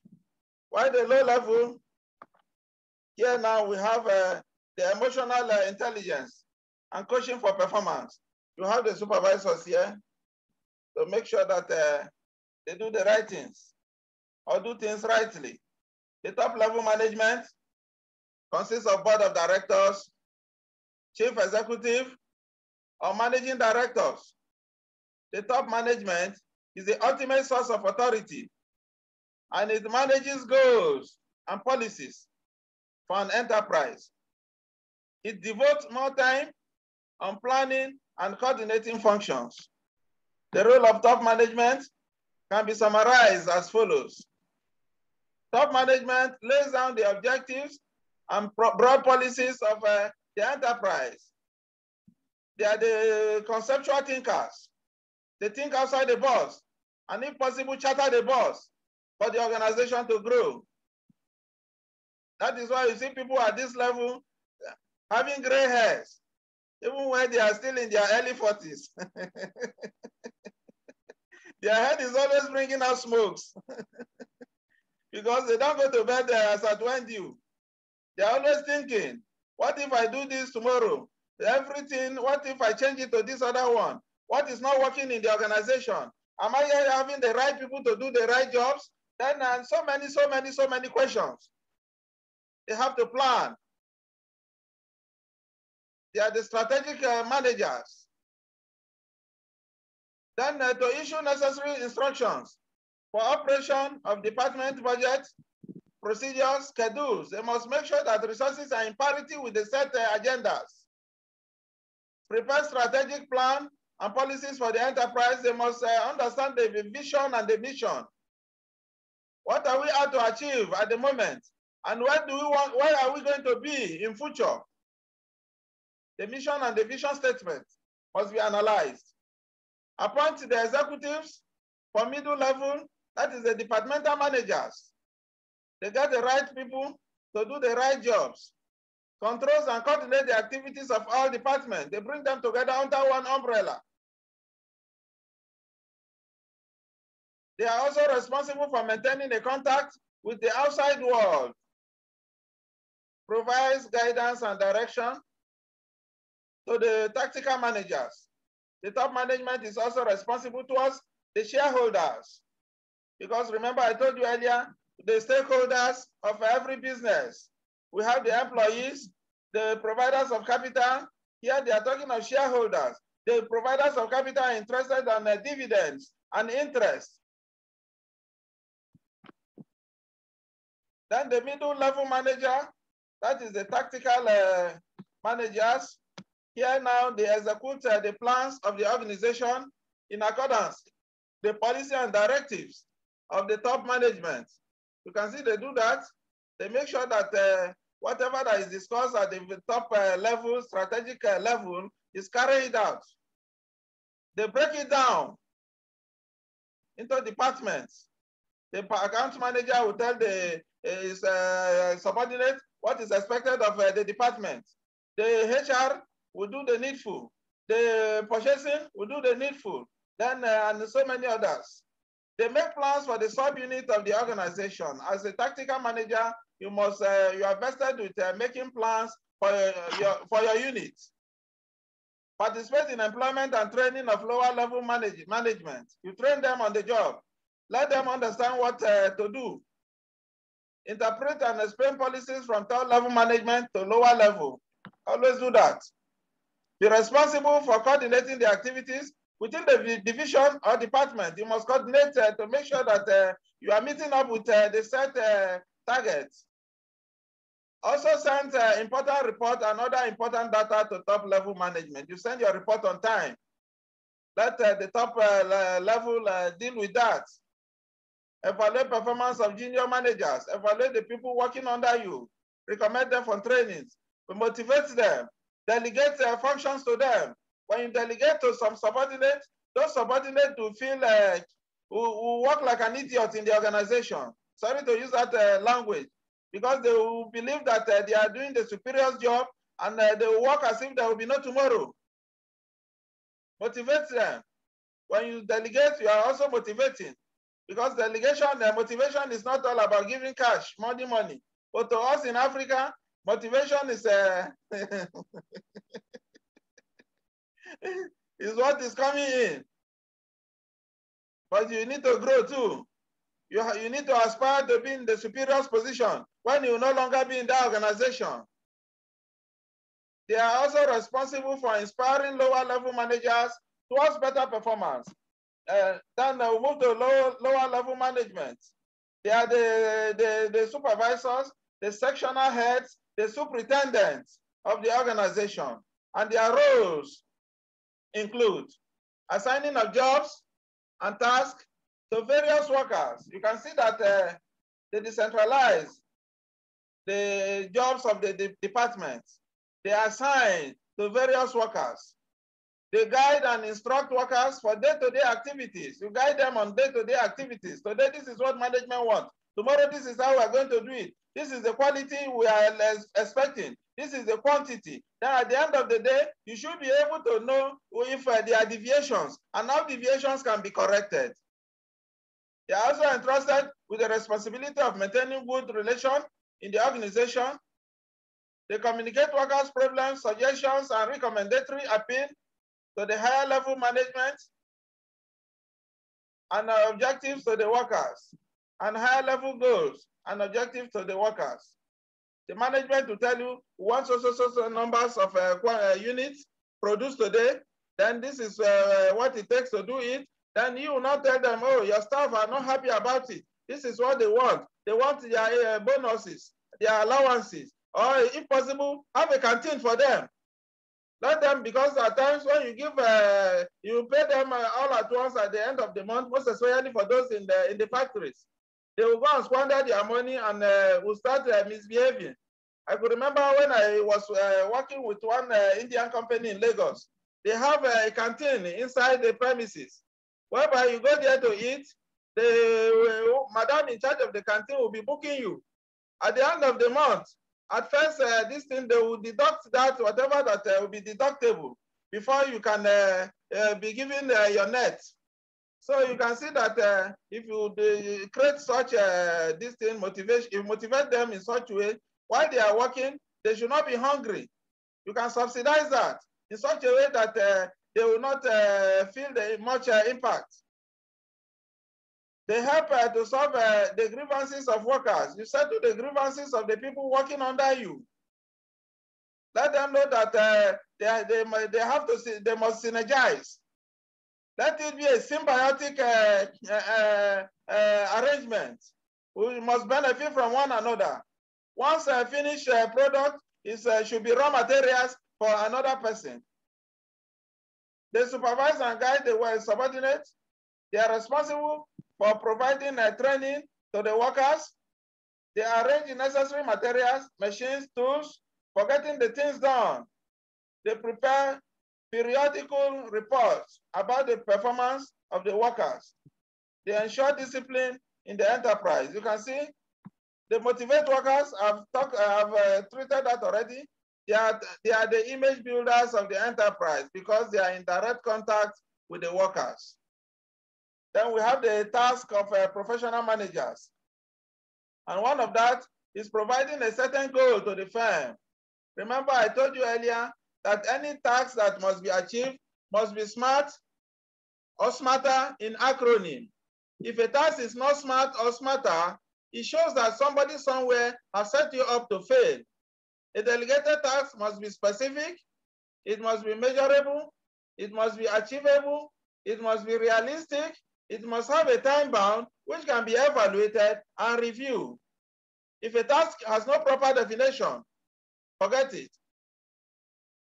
It must have a proper definition. What are you out to achieve? When are you to carry on the task? You must understand that as a professional manager. Is the task an achievable one? What is the end result? What are the expectations? You must understand that too. How realistic is it? The resources given to do the job, is it in parity with the set agenda? You must understand that. Specific, smart. Is it measurable? You must have standards to follow. And standard actuals must be measured against standard to see for deviations. And how deviations can be corrected. It must also have a time bound, which can be evaluated and reviewed. I would like to dwell on time a little bit. Time management. As a professional manager, you must be an effective time manager. Always remember that. You must manage your time accurately. Remember, we have equal amount of time, which is the 24 hours every day. Yet many of us complain of no time. You don't have time for your families. You don't have time for your children. You don't have time for your PPs. Just as in the case in Japan, where they do the 8-8-8. The very day you start working should be the day you plan for your retirement. Not when you are about to go. You start rushing helter-skelter. It will weigh you down and will affect your health. Because there is no magic you can perform at that time. But it's something you should do gradually and be happy doing it. Now that I'm here today as the registrar and the resource person also, I can proudly tell you that I'm also a farmer too. You have to diversify.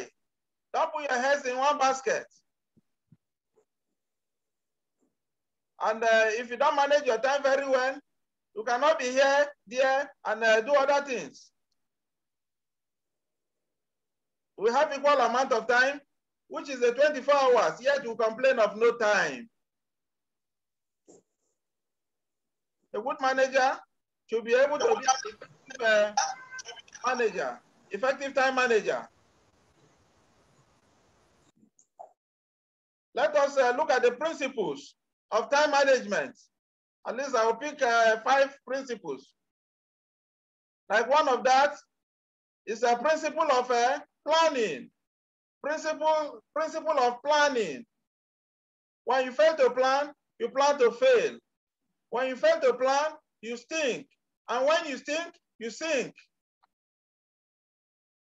You have to plan what to do, how to do, when to do, and see that it is done in the best way. Here they are telling us of a principle of planning. You have to plan effectively, accurately. Today is at least tomorrow. If you want to do, let me take it in a layman's way. Like you are going to the office on Monday, tomorrow Sunday now, the principle of planning is telling us that by tomorrow, you should be able to have a to-do list of what is to be done on Monday. You have a schedule, what to do. On Monday morning, from 8 o'clock to 8:30, I should be able to be on my table to clear the workload. From 8:30 to 9 o'clock, I should be able to meet up with my subordinates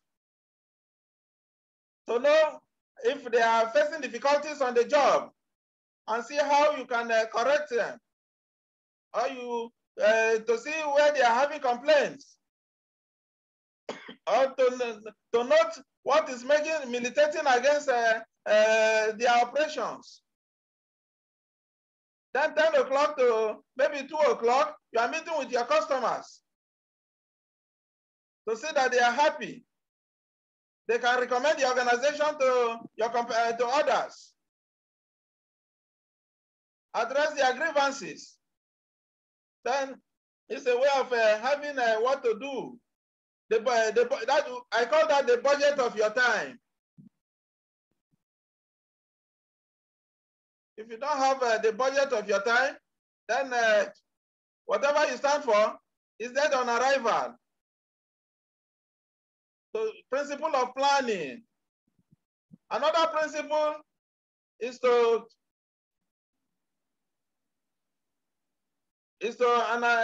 another principle is to filter them. Filter what you have in your to-do list. We call that organize and prioritize. Organize and prioritize what you have in your to-do list, what you have planned. You should know that, and in organizing and prioritizing your time, you should be able to know the ones that are important and the ones that are urgent. Remember, the most important, those tasks that are important will not be the most urgent task in the organization. Don't waste your time on them. Go straight and prioritize on the urgent ones. The most urgent tasks should be treated, but don't procrastinate. To such a time, the urgent task could become problematic. The important task could become problematic for you to handle. Organize and prioritize. Then also have another principle is the 80-20 rule. The 80-20 rule, that is what we call Pareto principle. You can see that the 80-20 rule, when applied to work, means that approximately 20% of your hard work produces 80% results. 20% of your hard work produces 80% results. If you are a marketer now, you put your you market on the social media, you may get up to 10,000 people that may subscribe before the end of the month. What you need from that is 20%. If you can hit 20% of your 100%, and from that 20%, then you hit 80% result. It shows that you are good at what you are doing. That is what Pareto is trying to tell us here. The Pareto principle, that 80%, the 80-20 rule, when applied to work, means that approximately 20% of your hard work produces 80% results. Then another principle is for us to do one thing at a time. Do one thing at a time. If you want to serve two masters, you must be ready to lie to one. There is no how you will want to do the two at the same time that you will not be distracted. You may end up starting all over. That is why one at a time. Don't try to be multitasking. If you have such an urgent task to accomplish, make sure you go ahead and finish with that before approaching another urgency. Or else, the whole thing you stand for will be dead on arrival. Then another one again is avoid distraction. Always avoid distractions. For you to be an effective time manager, you must avoid distractions. It is there in the Bible that if your house will cause you sorrow, cut it off. That friend that will make you not to achieve the end result, do away with that friend. Cut him off. I remember, although I understand that women knows how to do that very well. That man that is always coming to take your husband out to where that is not productive. It's not going to bring shishi from that place to contribute to the home front. I know that they are always aggressive to such people. By the time you greet them good money and they ask you what is good about the money, you know, you may not. Honorable Registrar, sir, that's part of marketing. Sir? That's marketing, sir. Okay. Thank you, sir. So you notice that the man may not want to come there tomorrow. So you better go and wait for you at the normal place. So that is why you notice that you always avoid distractions. Avoid distractions. Gather the willpower to log off your social media account when you are on the job. By the time you are doing something and you are pinging, you are doing one or two things, you are showing the whole world. That is why somebody will tell you that he went to an hospital for operation and they brought the baby doctor to come and operate him. He vehemently denied, refused. That the guy should not be the one to carry on that he may not want a kindergarten guy that may be using his organs for a kind of something, showing the whole world that he's doing his work. So you notice that you must gather the willpower to log off your social media account. You must, you have to do things where if you work in a cubicle, your phone, you should put it in silent. Make the world a quiet place. Now when, you know, there are some phones that can wake the dead. When it rings, the whole place will be just like the other person that interrupted, unmuted and interrupted me earlier. You can see that I was disorganized. I have to pause a bit to unmute the person first before they continue. So you have to avoid distractions. Then another principle of managing your time effectively is a principle of delegation. You have to delegate effectively. Delegate. When you delegate to your subordinates, you free up time. But make sure that you delegate to people that knows their job, people who can deliver. Not delegating to one that you may be the one to do the job at the end of the day. And when you delegate very well, you free up time for yourself. You explore into the unknown. Don't behave like Moses before the coming of Jethro. Moses was operating as a one-man manager. He was running things alone. 365 days, no leave, no transfer. Not until Jethro came and observed his style. He now called him son-in-law. If you continue this way, you wear out easily. You get home and become useless to my daughter. Why not choose among men leaders? Teach them laws and ordinances. Let them be adjudicating over lesser matter while you be giving approvals. That is what they are telling us here. For you to be an effective time manager, you must understand the principle of delegation.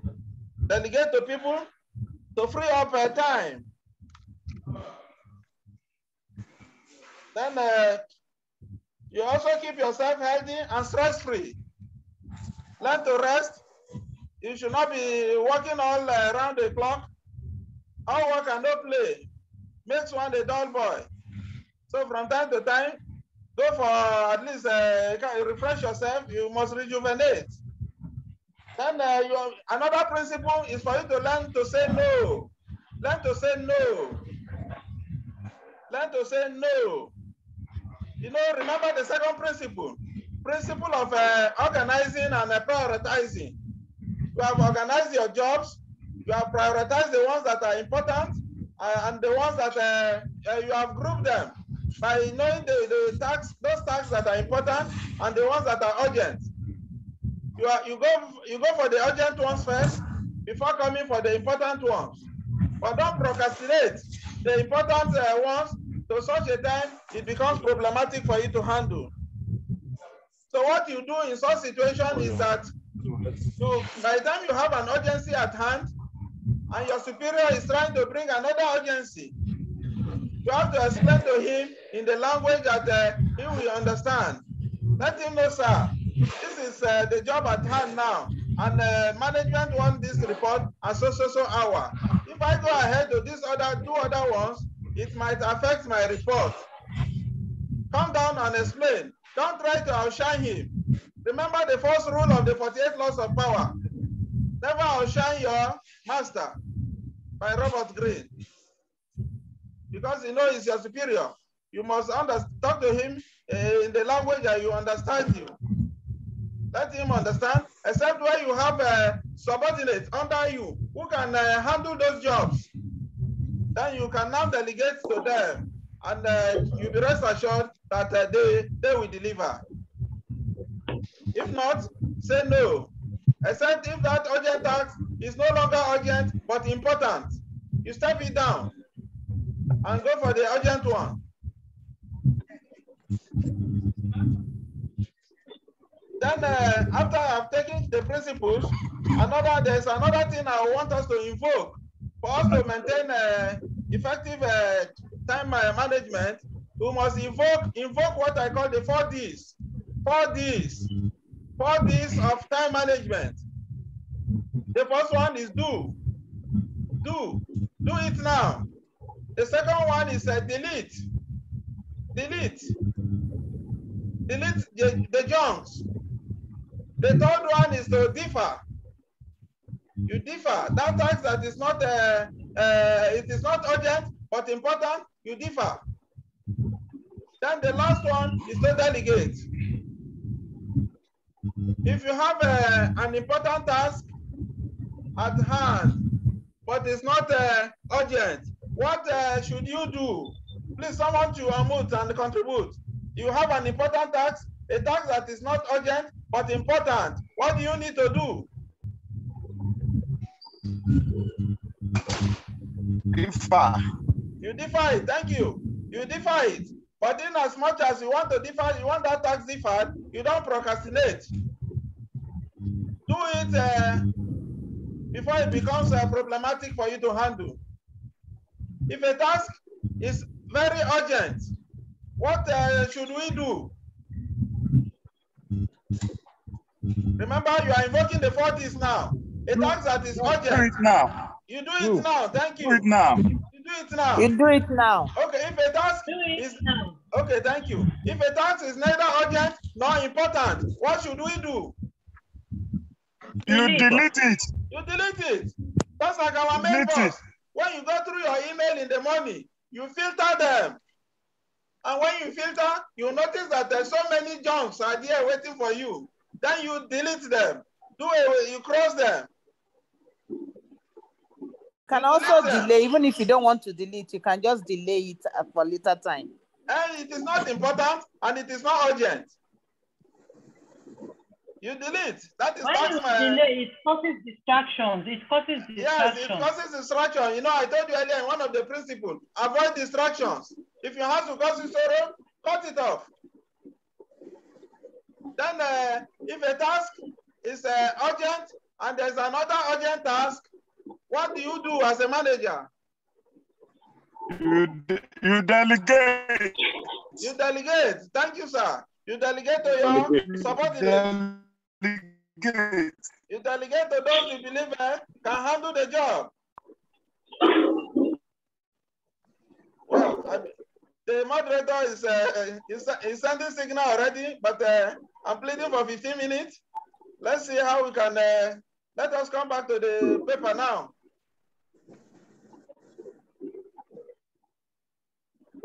Okay, we have provided a certain task to the firm, managing internal and external growth, the micro and the macro, maintaining the organization efficiency, building an asset for the organization, being innovative. Being innovative. Yet they are telling us to be creative. Creativity should be our watchword. Before now, I could remember when the Institute of Professional Managers and Administrators of Nigeria started in year 2009, we were printing posters, handbills. We moved from one ministry to the other, pasting our posters and sharing along. On Sundays, we moved from one church to the other, creating awareness. But today, no one is doing that again. I could remember in Abuja, we sent our boys to the Nyanya Karo Aziz, where you have hold up. As they are coming in the morning, as people are coming to the town, then they share to them. In Lagos also, we go to different places. But that one is now archaic. It is out of date. It is no longer fashionable. Just like so many things we do in the past. Just like I could remember that by that time, we were also doing newspaper advertisements. Like Tuesday and Thursday Guardian, you advertise and you paid up to 80 to 100,000. Then later it was up to 150 per publication. But you notice that not everyone will get to see that publication. It will not go around. All the radio advertisement, you pay for jingles, and that period, if you are not by your radio, your money could be taken as Sarah. Then you have to listen to yourself to make sure that that advert is going and all this. But today now we are doing automations. We use the social media. You will put your advertisement, and within a second, the whole world will get to see it. So that is what is happening. So now you see that all the members, intending members here, got our advert via the social media. That is why we always think outside the box. If possible, we shatter the box. You have to do things that will add value to your organization. Be creative. Today, you can do what we call podcasting. You can blast from the comfort of your room, just the way we are having this lecture now.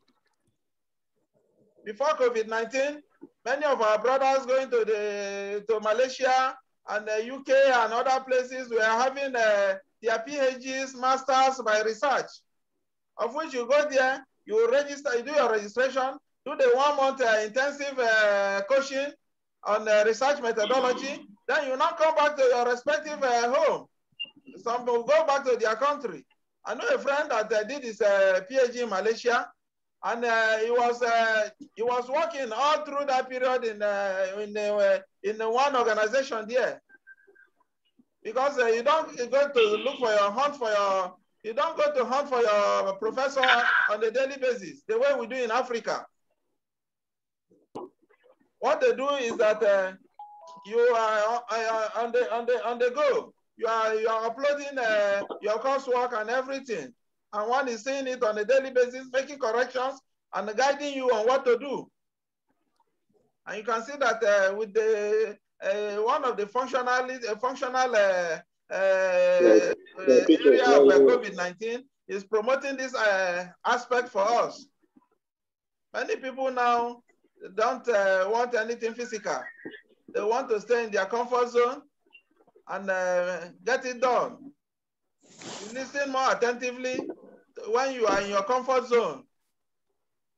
I could remember whenever we have programs in Lagos, people come by flight, and some will be urging you to round up immediately because they want to catch up with their flight. Somebody will be running helter-skelter, and the risk involved is another thing. That is why by Monday, go back to your organization, look at things that are not working, things that are archaic in nature, things that are old-fashioned, and see how you can bring them to life. Make them work again. Today now, you can stay in your comfort zone and get goods from the Asian countries, buy goods from America, buy goods from different Europe without even reaching there. People are no longer, there's what we call a virtual office today. you have an office somewhere, but you are not physically present here. It is, they are doing that in Nigeria now. In Ikeja, you have offices, where a virtual office, whereby a single company will just have the space and be representing over 20 to 30 establishments. Anytime you have a correspondence, then they will mail it to you to treat. So you notice that where you are supposed to pay millions for office accommodation, you are now paying thousands. And it is so flexible that you can even pay monthly. That is why most multinationals now are using that option. They can come to any country, have a contact to do their business and get out with their money intact.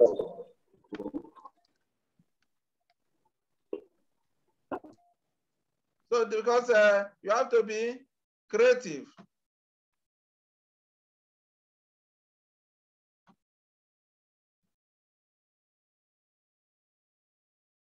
Then always look out for competitors. Remember, I told you earlier, don't go to bed until your competitors are already sleeping.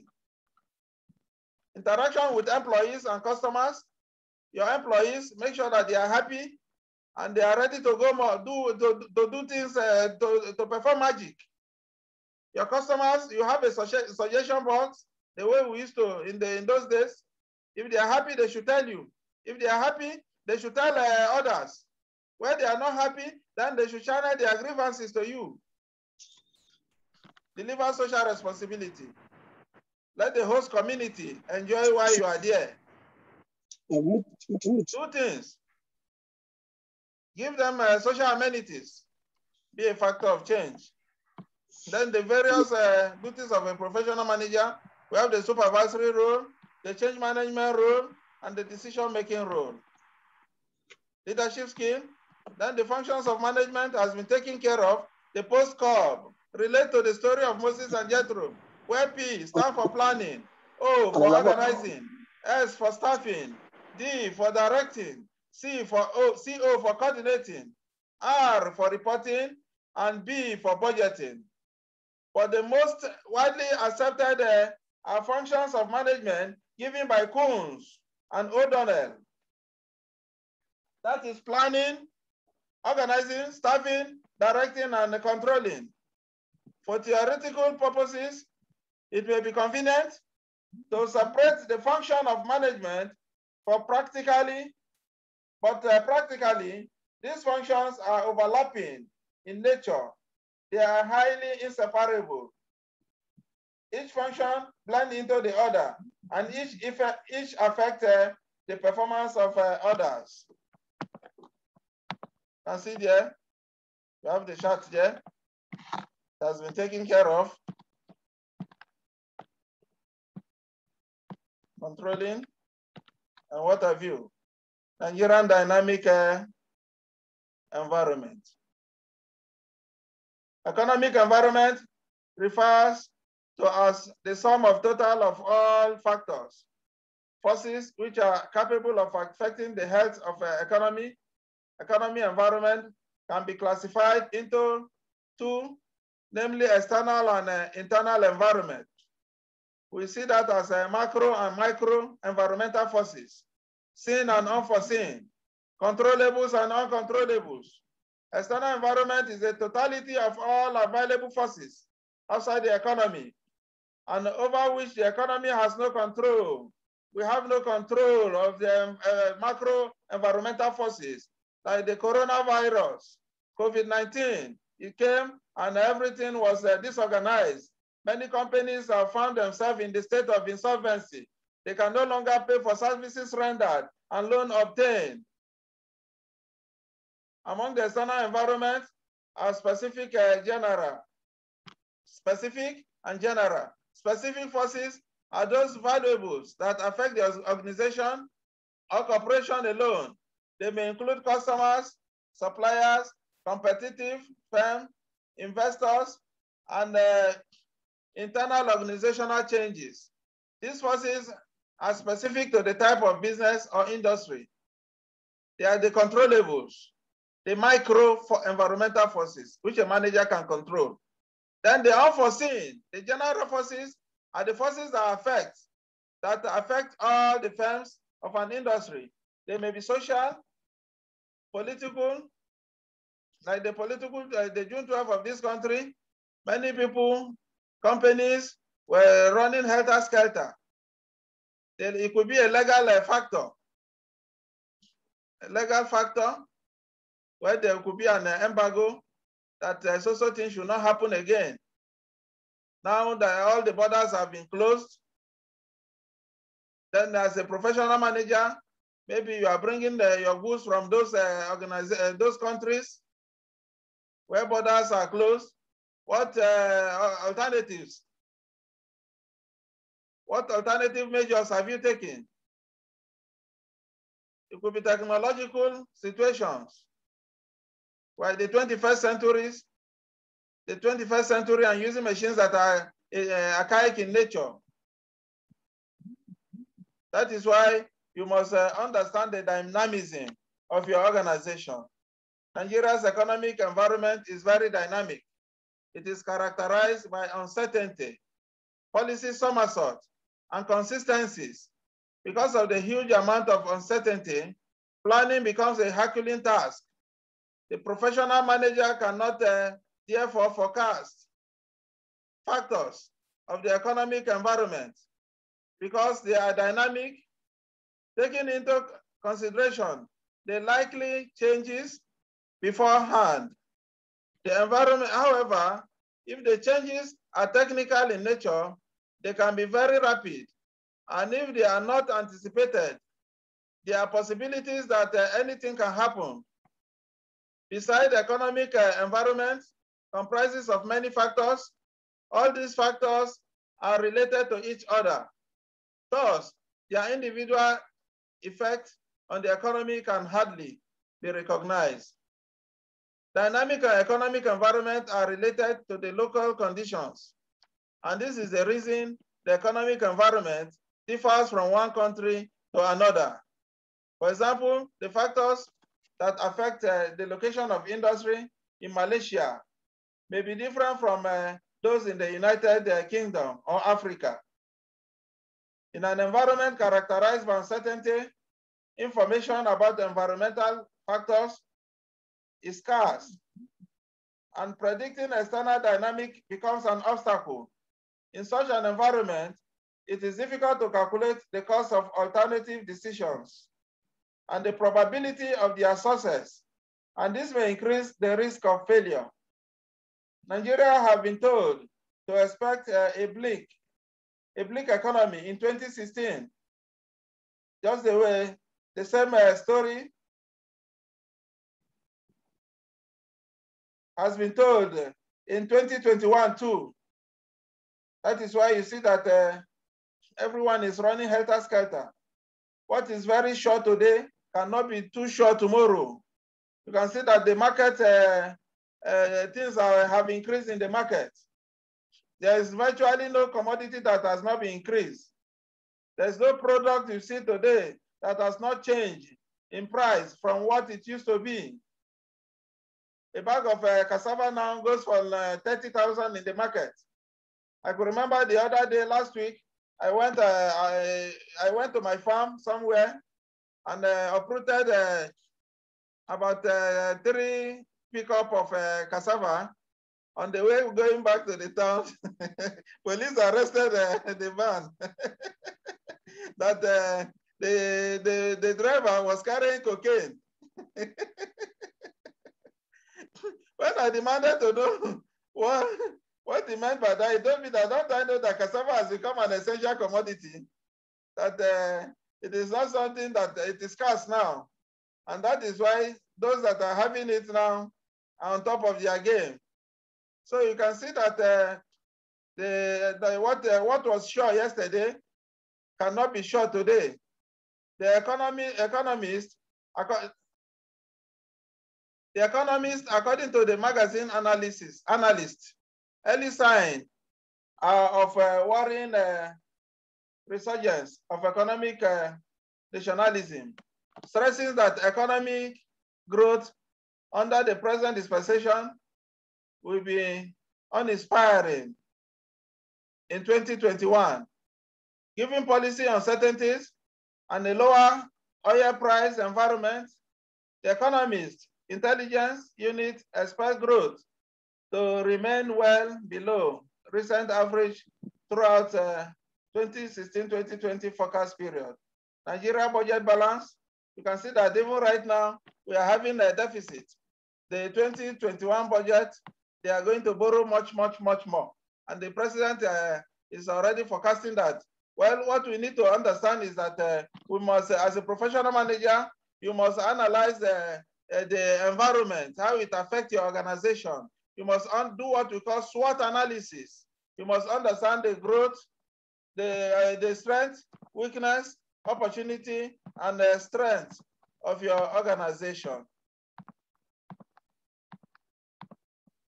You can see that SWOT analysis is there in the paper. The micro and the macro environment should be analyzed. Professional managers have a Herculean task in managing turbulent economics. A professional manager is expected to do the following: anticipating labor market and economic agenda and economic trends, coordinating workforce investment activities with economic development and education strategies, bringing relevant parties together to address workforce and competitive challenges in a sustainable and collaborative way, promoting the participation of employers in the public force investment system, ensuring the effective provision of connecting, brokering, and coaching activities through intermediaries to help employees meet hiring needs and competitiveness concerns, developing linkages with economic development activities, including available state and local economy, retention and recruitment activities, devising and overseeing strategies for incumbent working training, developing layoff aversion strategies, exchanging information about potential dislocations, exploring early interventions and pre-feasibility studies for alternatives. You must always look out for alternatives. Professional managers cannot control the weather, but they can design and build a ship and equip it with a leadership team that can navigate the ocean under all weather conditions. Organizations that become more flexible and skilled at making critical decisions when the timing is right have enormous opportunities to capture market and profit from companies that persist in managing as if the future economic environment is reasonably predictable. It is difficult to create a Nostradamus out of a professional manager because whatever they do is within the confines of bounded rationality. No one can forecast with scientific accuracy what event tomorrow's bring. What is critical, however, is that investors need assurance that they have made the right investment choices. That does not remove uncertainties in life endeavors, but more information and education helps the professional manager make better decisions, even if the future is not always certain. Intelligent planning does help. Intelligent planning does help. Take note. Intelligent planning does help. Uncertainty of life sometimes causes glitches in what would otherwise be a full print. Thank you. As a professional manager, you must understand the 5 P's. The 5 P's. Proper preparations prevent poor performance. That is the 5 P's. If you have that at the back of your mind, the sky will be your starting point and not your limit. Proper preparations prevent poor performance.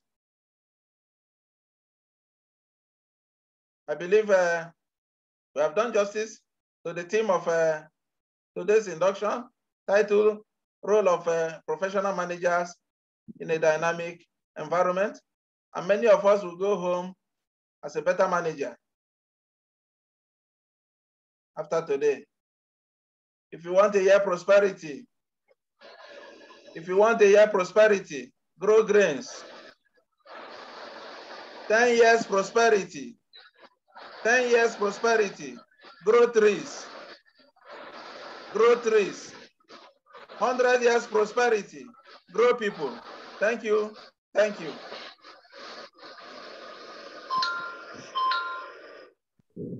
Thank you, sir, for that. Thank you, sir. Thank you, sir. Thank you. Thank you, sir. Thank you, sir. Thank you very much, sir. Thank I you. appreciate your presentation, sir. Thank you. Great. Thank you, my honorable registrar, Dr. Abdullah Jibril Saliu, for that wonderful presentation on the roles of professional managers in a dynamic environment. I want to believe at this point that the registrar has done justice to today's theme of the induction on the roles of professional managers in a dynamic environment. And by the time we return back to our various establishments, we believe we are going to be a better managers from today. I told us from the beginning of the session that here we are not coming to teach you new things. We are not trying to invent new things that you've not heard of before, but rather we are coming to awaken the belief of those things that we are already familiar with, but we are not using them. Rather, we are coming to call our attention to those things that is happening around us day in, day out in the course of delivering our activities, daily activities, but we are not paying cognizance attention to. And I want to believe that in the journey of over an hour with the registrar on the roles of a professional manager and administrators of the roles of a professional managers in a dynamic environment has done justice to that which I have said earlier on. In the course of delivering his presentation, he made us to understand the power of delegation, the power of delegation. But it baffles me that even in this 21st century, after so many thousand years, after the first management advice was given by the first management consultants on earth, some of the managers of today's dispensation are still living and operating the same way Moses was operating then, before his father-in-laws gave him that advice. At times, most of our managers, we don't like delegating because we don't want subordinates to know what we are sitting on.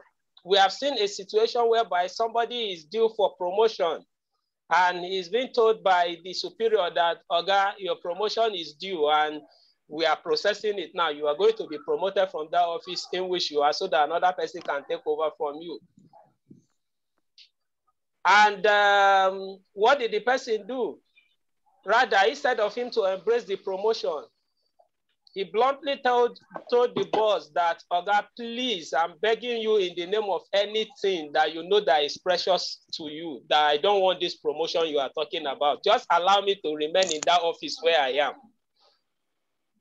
Because of one thing or the other that is passing is one of the reasons why you see some people, or even when they are supposed to go for leave, they are due for leave, they will not want to go for it. Maybe the atrocity that they have been committing in that position that they are. And one thing we forget in life is that if we decide to be jack of all trade managers, whether by nature or by whatever means, one day we will not remain in that office which we are seated forever. And he also made us to understand the power of thinking outside the box. As a manager, you don't go to sleep until your competitors are already sleeping. He has told us that whenever there's an adverse placement, most especially among the private establishment, private businesses, you see there will be advertising for 20 years working experience. Where do you think that 20 years is coming from? Which means your competitors are ready to take away from you that staff in which you are not seeing the importance of. Your competitors are ready to take away from you that staff who has contributed so much, a lot to your organization.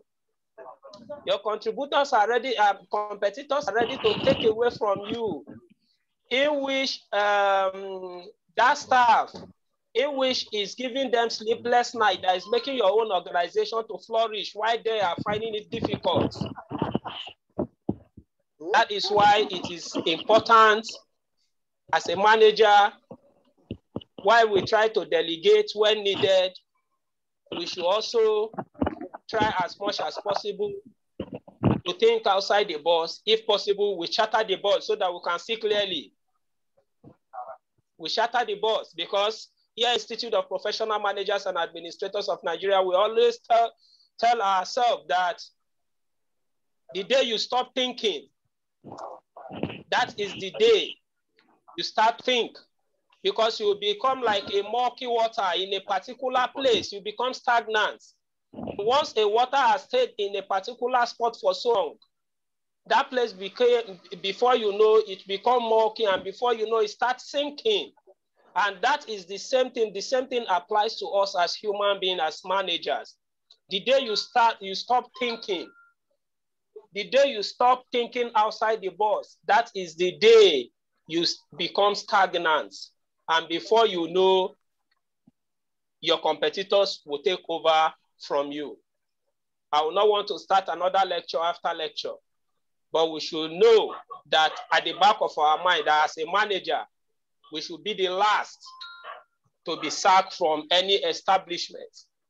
As managers, we should have at the back of our mind that we are the hub that roll the wheels of every establishment. So the decision you are taking on that seat in which you are seated today, you should know that we have a long way to go, either to make your organization or to mar your organization. And I want to believe that after today, you are going to be a good manager and at the same time, a good ambassador of the Institute of Professional Managers and Administrators of Nigeria. On that note, I would like to open the floor for questioning, for questions, contributions, observation, either in line with what we have presented, what we have discussed so far, or outside the paper. It might even be a scenario facing you as a person in your organization. The floor is open for questions, contributions, and observations. Thank you all. If you have any question, kindly unmute your microphone. Tell us your name once again and where you are connecting from. Then let's have your view. Thank you. Thank you so much. My name is Kayode Laore once again. I want to thank the registrar for the wonderful presentation. We have really learned from it. However, I would love to make a clarification, especially on his statement, which says that managers should handle a task at a time and complete one before another. I haven't spent about 2.5 decades in the consulting industry. I think we have a different opinion to that, because we always train and advise our managers to be multitask. It's even one of the requirements of employment when we want to employ managers. We always look for people that can be that are multitask, that can do more than 2-3 things at the same time. I just felt I should point this out. Okay, thank you, sir. Thank you, sir. Yeah, so there are exceptions to that. Why I say that was because when you involve yourself in projects at the same time, and you want to supervise both, you may end up not doing it diligently. So we know that there are exceptions to that rule. If you have a subordinate who can do the job for you, then you delegate. You know, we have the 4 Ds to invoke. You have to do it now. You differ, you delegate, and you delete. Since you are for you, there are ways you can be multitasking, whereby it shows how capable you are, and those you have under you. At least if your subordinates are good to do the job, then you delegate to them, and you move on to the other ones. But imagine when you have a task that you are supposed to be present in to sign a contract in Sokoto, at the same time you are to sign another contract in Borno the same day. You cannot achieve these two, except you must be ready to lie to one. So, but a situation where you have people who can deliver, then you invoke one of the D that has to do with delegation. So, this, if you have qualified people and you work as a team, then nothing stops you from multitasking. Thank you, sir. Thank you for that clarification, sir. Thank you. Sir. Yes, sir. Hello, sir. All right. Hello, sir. Yeah, hello. Go ahead. Hello. Sir, can that multitask apply to an engineer, whereby we have 2 things being done at the same time, assuming the construction company? Yeah. Can that one be applied to it? Yeah, it depends on the position you are. If you are the strategic manager, you know, we have categories of this thing, the classes of managers. We have the strategic, we have the tactical, and we have the operations. So, like if you are at the strategic level, then you must have your line managers or the tactical managers who can carry on, even when you have 10 jobs to do. Then you send different people because they are qualified. There's something I forgot to chip in the course of the lecture. That is the style of leadership. You know, we have the delegative / participative style. We have the authoritative / autocratic style, and we have the laissez-faire style. As a professional manager, if you are that type of, if you are the manager, that then that is the style of leadership, where you have enough time to play with. Management is not written down on your neck. You can use the participative style.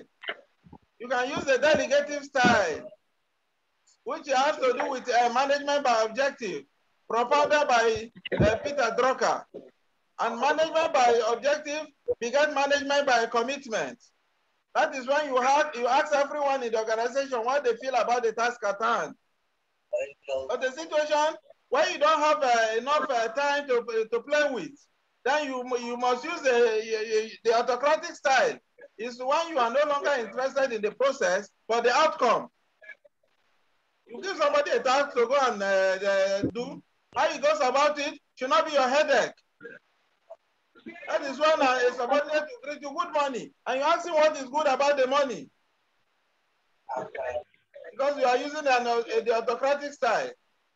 And the laissez-faire style is not too common in Africa or common in Nigeria. Though I know that many businesses today, we are our own enemies.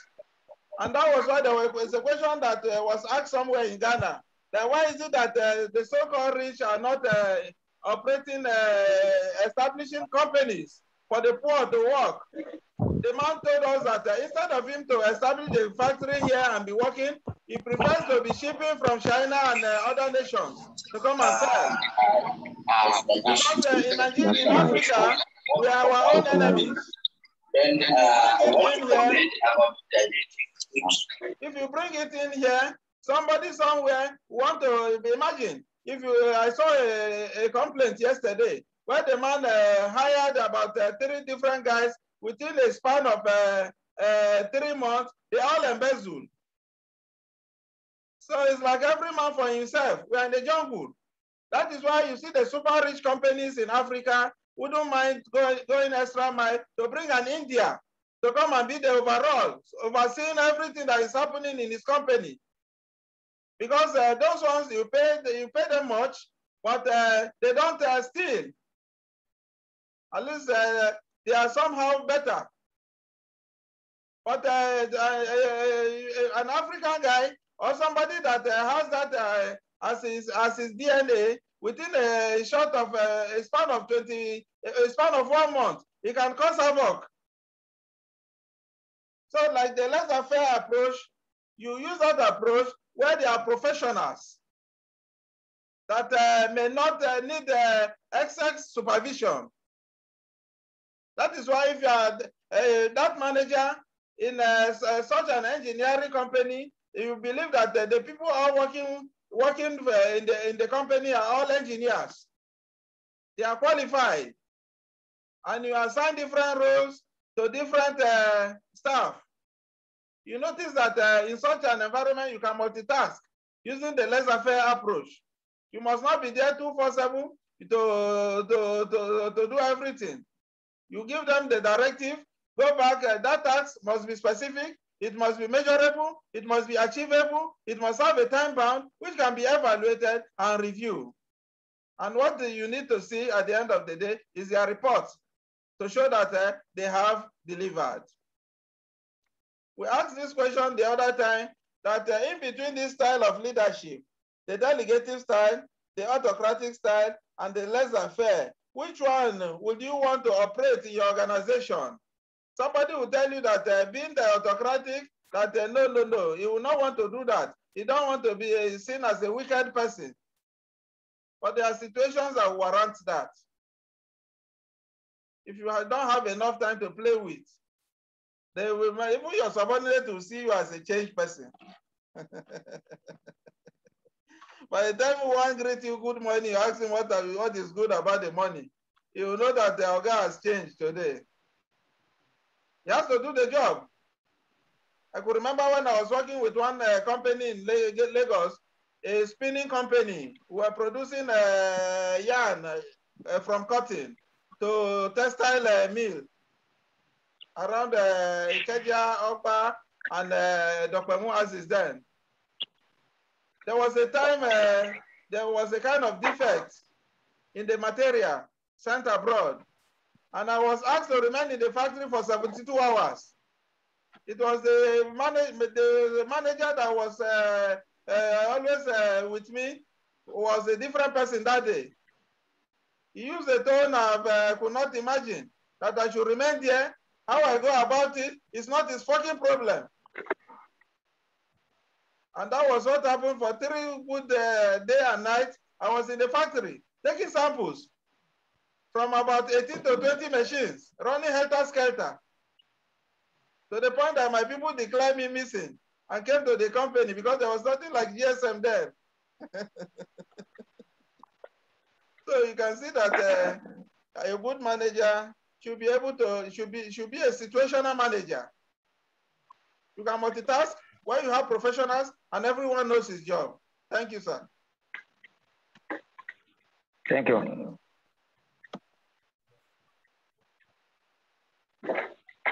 Any other person, please? Yes, please. I want to talk about keeping to time. All right. This meeting was supposed to have started 10 o'clock, but it didn't start 10 o'clock. As managers, I think this is one of the things that we should adjust. In our working places, in our homes, in the environment, anywhere we go, time is money. Spending time, this is things that are not supposed to be, it's not good for us at all. Once we schedule a meeting, abide by time. This African time is not good for us. Yeah. Managers are supposed to keep time. Thank you, sir. Thank you for the wonderful advice. Thank you. Because Thank you, ma. I had raised my hand, though. You're not looking at the people that raised their hands. Not waiting for others. Sorry, madam. Sorry, madam. Please. I'm sorry about that. Go ahead and your conclusions, please. Hello, what do you say? Hello, can I? Yeah, go ahead and make your contribution, madam. Okay, I was going to react to the last question, not Madam Hawa's talk about the keeping to time, which is in order. Thank you, Madam, for noting that. So I was going to respond just to lend my voice to what the registrar explained about multitasking. So I have over 20 years experience, and I can say that initially it used to be like a strength when you go for an interview, and your ability to multitask was a very good skill to have for you to be employed anywhere. Even when you rise as a manager, the fact that you have that skill to multitask used to be a strength. But you will all agree with me that with the new way of working, technology, everything, there is now a new way of working, and it's called agile working. And one of the skills to have as an agile worker is for you to be aware.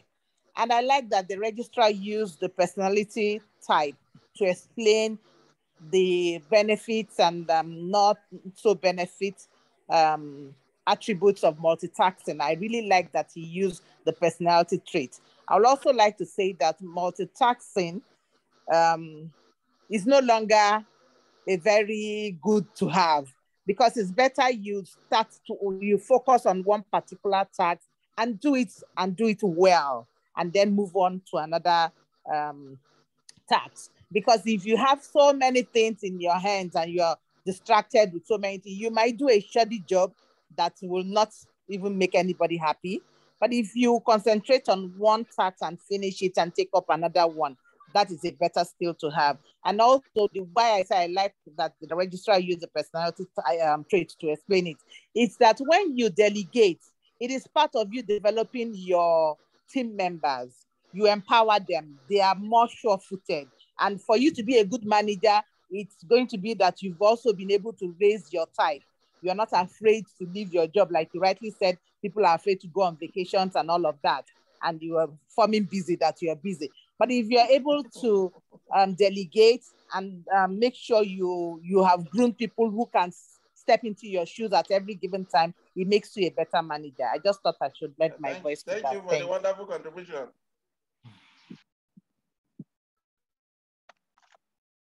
Mr. Abubakar.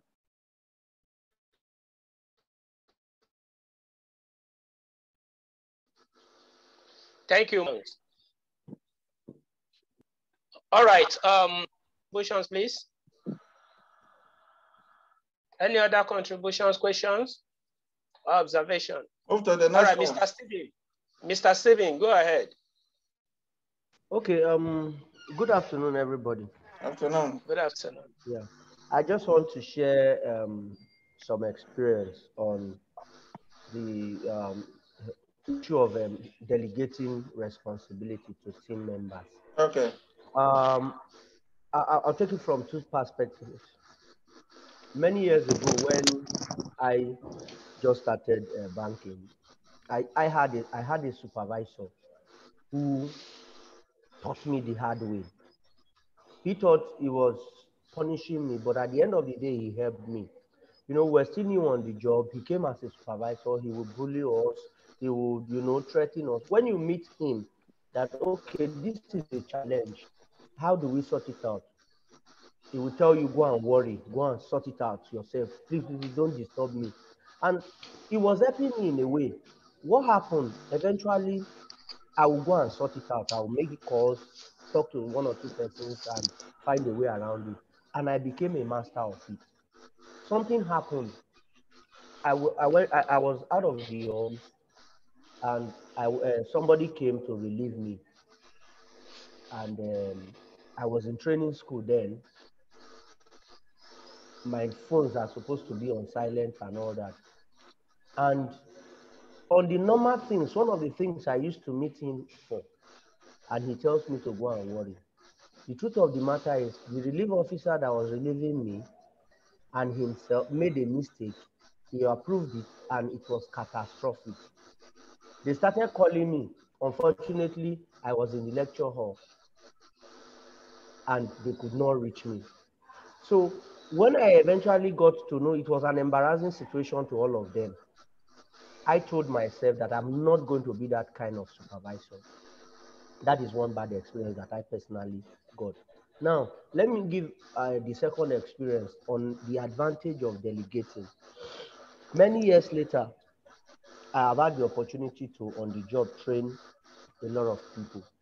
And my style is not the way I learn. My style is, if you are working with me, you must know everything I do. You must know everything we do, regardless of your level. Now, something happened. As a supervisor and a team lead, I went on vacation. And somebody else came to relieve me. And one of the ATMs had an issue on a weekend.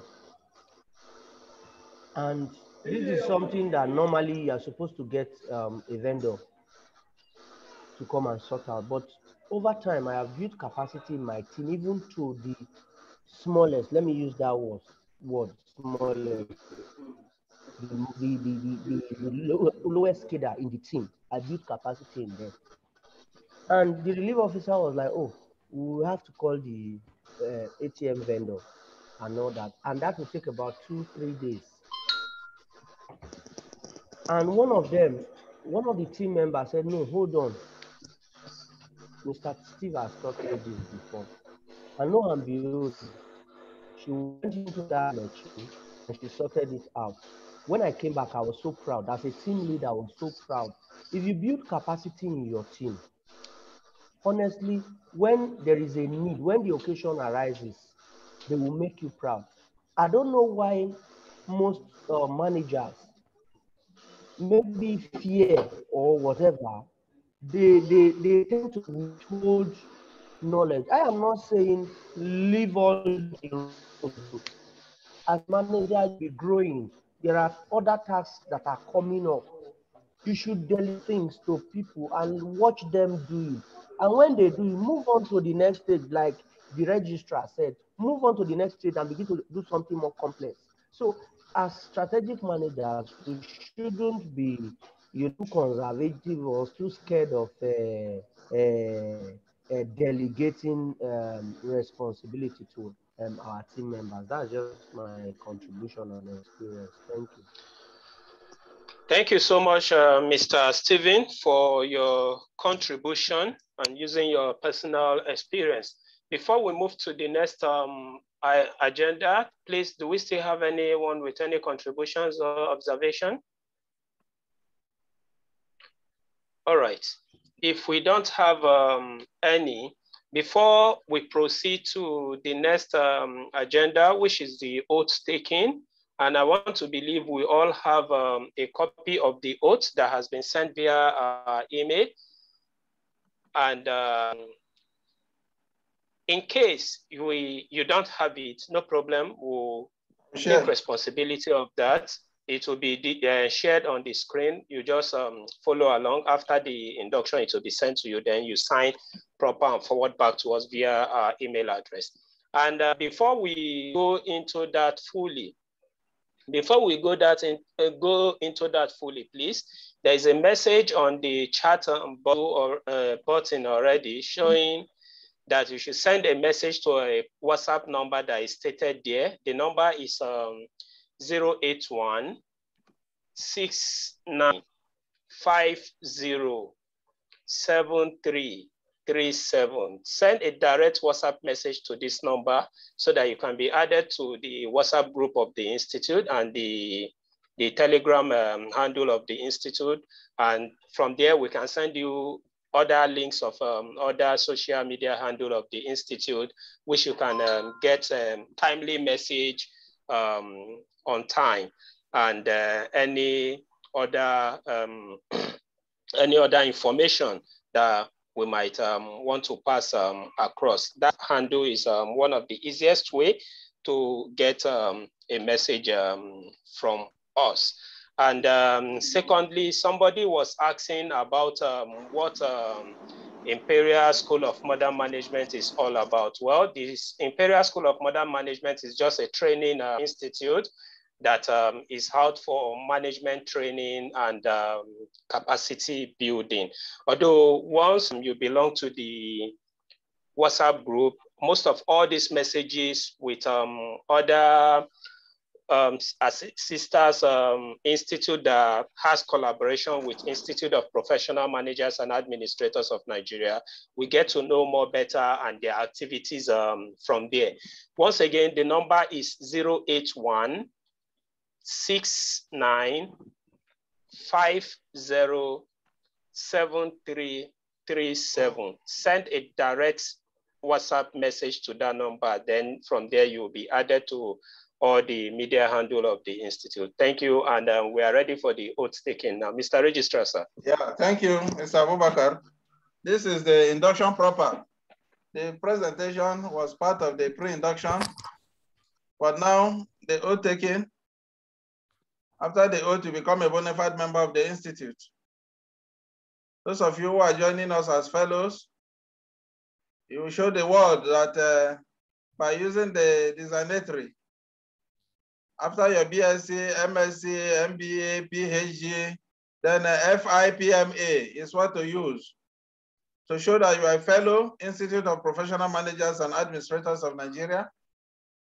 The full members is MIPMA, member Institute of Professional Managers and Administrators. Then the associate is AIPMA, Associate Institute of Professional Managers and Administrators. This code of ethics and professional conduct describes the expectations that we have of ourselves and our fellow practitioners all over the world. It articulates the ideas to which we aspire, as well as the behavior that are mandatory in our professional and volunteer roles. Therefore, as a member of the Institute, I, your name, pledge to conduct myself professionally with truth, accuracy, fairness, and responsibility to the public, to pay my annual membership subscription as at when due, to foster the highest standards of professional competence among those whom I am responsible, to enhance the proficiency and stature of the profession by acquiring and applying knowledge in the most appropriate manner, to participate in all professional development programs so that one's knowledge and performance are enhanced, to dissociate myself from anything that will tarnish a good image of the Institute or bring the Institute into disrepute, to honor confidence received or given in the course of professional activity, to comply with both the letter and the intent of the laws of the country in which I practice and agreed contractual obligations, to cooperate with all organizations and individuals engaged in activities which promote the development and standing of the Institute, to have a positive duty at all times to respect the truth and shall not disseminate false or misleading information, to abide by and to encourage others to practice the professional code of ethics of the Institute, that I make this pledge in good faith and in accordance with the policy of the Institute. I understand that the Institute reserves the right to suspend me or dismiss me summarily from membership of the Institute should I violate any of the above promises which are voluntarily made by me. So help me God. Congratulations. You are now a qualified member of the Institute. You can unmute and congratulate. Thank you. Thank you very much. Thank you very much. Thank you. Thank you very much. Thank you. Congratulations to all. Congratulations very much. Thank you very much. Congratulations. Gabriel from Calabar. I'm a proud member of IPMA. Thank you. Congratulations. Congratulations. Congratulations. Thank you, Registrar. We are grateful. Congratulations. My dear Thank you. colleagues. Thank you, sir. My dear colleagues, congratulations. We are grateful. It's good to be part of the fold. Thank you so much. Congratulations, everyone. Congratulations to you. Mr. Abubakar, you can unmute and continue now.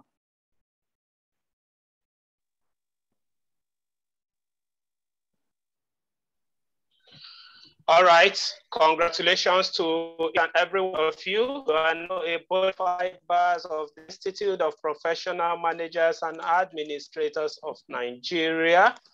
You are all welcome to IPMA family. you can now be addressed as bona fide members, as a fellow member, fellow professional colleagues of the Institute of Professional Managers and Administrators of Nigeria. Congratulations, congratulations, and congratulations to you all once again. Like we all said from the beginning of the session, the mandate given to the Institute is to admit people based on experience and qualification. And there is a target given to the Institute in which we must cover before we approach the National Assembly. And on that note, I would like to urge us all to be a good ambassador of this great institute by introducing our friends and colleagues, both at place of works and our family members whom we deem it fit that should be part of this journey. Also to take the bold step of the direct professional membership admission of the Institute. Like the registrar said, we have over 8,000 members. For those of us who are coming in today, over 50 of us who are inducted today, it's also addition to the Institute. And if all members of the Institute decide to take it upon themselves, within the shortest period of time, we are going to attain the mandates given to us. And before we know, our bill should be on the floor on the National Assembly. And when it's time for the public hearing, we'll be glad to call all of us, those who will be chance and that will be willing also to be out there in order to defend what we are doing in Institute of Professional Managers and Administrators of Nigeria. Because when you tell somebody who is not in, who doesn't know what we are doing now, they'll see us as one of those institutes. Because we do come across all such sort of messages at times. Or one of those institutes, or this Mushroom Institute, what have you, but you be there. And I believe with your experience with us today, you can beat your chest that yes, this is not just an ordinary institute like every other institute. The institute is out to achieve a mandate. The institute is out for an objective. The institute is out for them to accomplish when it comes to management and administrative profession in Nigeria, Africa, and beyond. And we'll be glad if you can help the Institute in the course of the membership drive, thereby telling people outside there to take the bold step in which you have taken today in order to become a membership of the Institute of Professional Managers and Administrators of Nigeria. Once again, before we take the closing remark and closing prayer, I will quickly want to repeat that number once again, in which you are to send a direct WhatsApp message to for you to be added on the social media handle of the Institute, such as the WhatsApp, the Telegram, even the YouTube link of the Institute will be sent to us where we can access the recorded session of today's induction. That can as well serve as evidence for those who might be having a doubtful mind of what the Institute is all about by the time you present your certificate to them and also try to tell them about the Institute. The YouTube link is an avenue where they can easily go through about the activities and other seminars, workshop of the Institute that we have done in the past. And you as a member, the link will be sent to you whereby you can access it at your leisure time. The number once again is 081 69 50 7337. As for the certificates, before the week, this new week that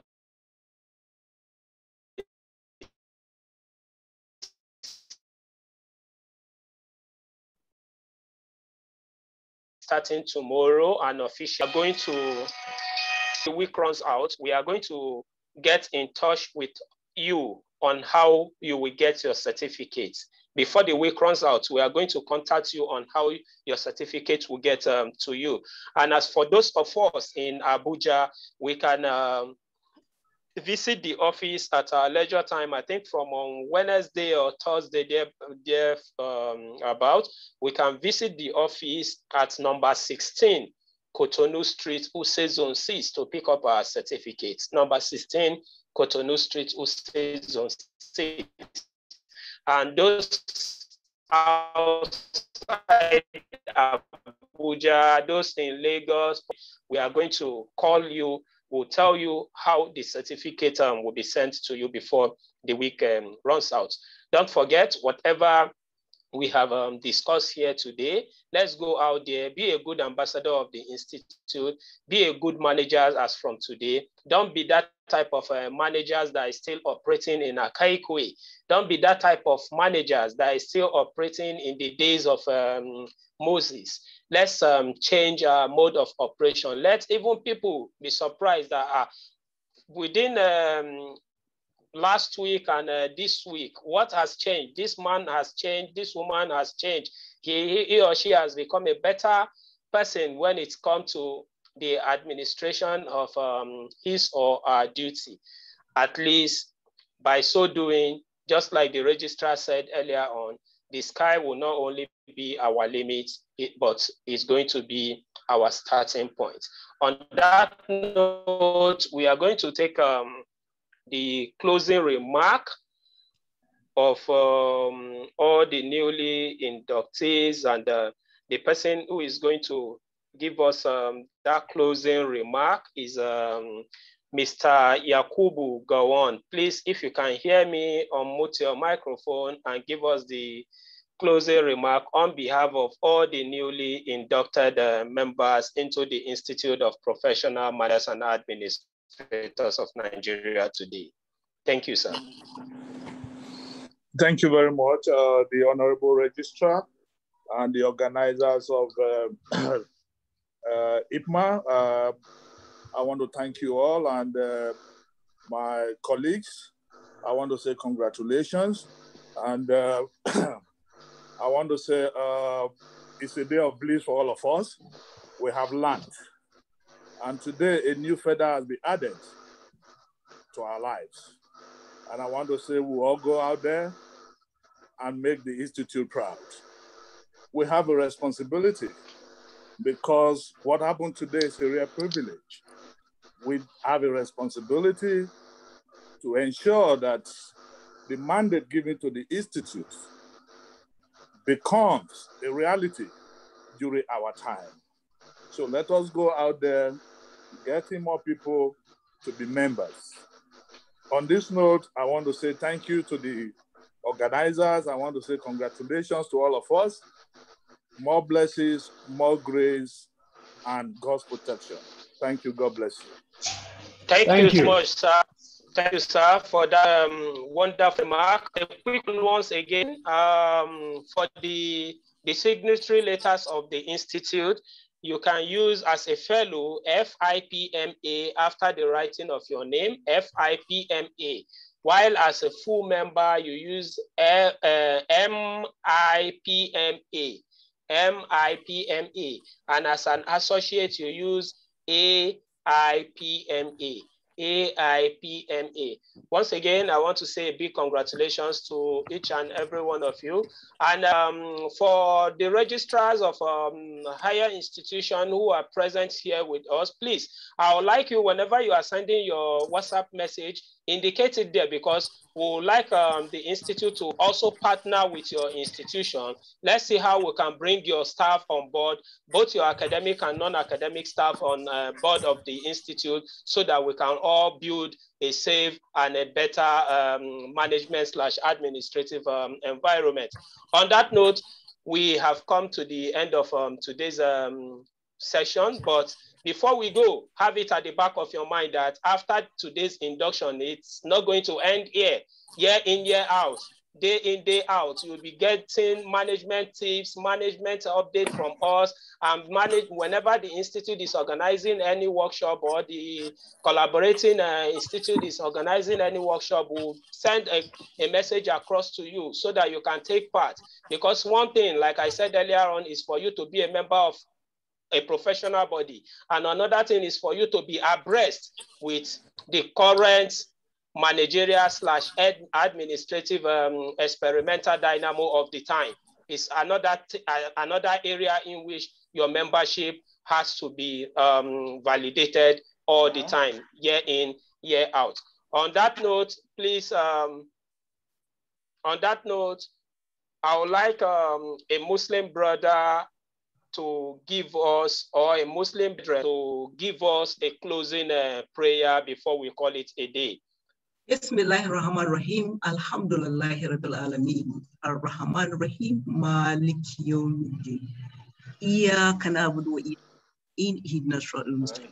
Siratal ladzina an'amta alaihim ghayril maghdubi alaihim waladdallin. Amen. I pray that we reach home safely. May the Almighty guide us, protect us, and show us the way through. Thank you.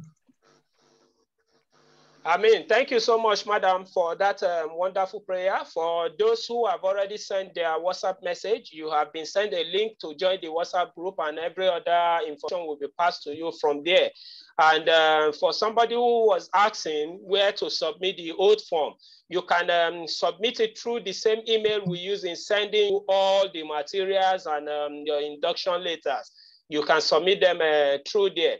Once it is filled, signed, and with today's date, please kindly send it to the email in which we use in sending you the details.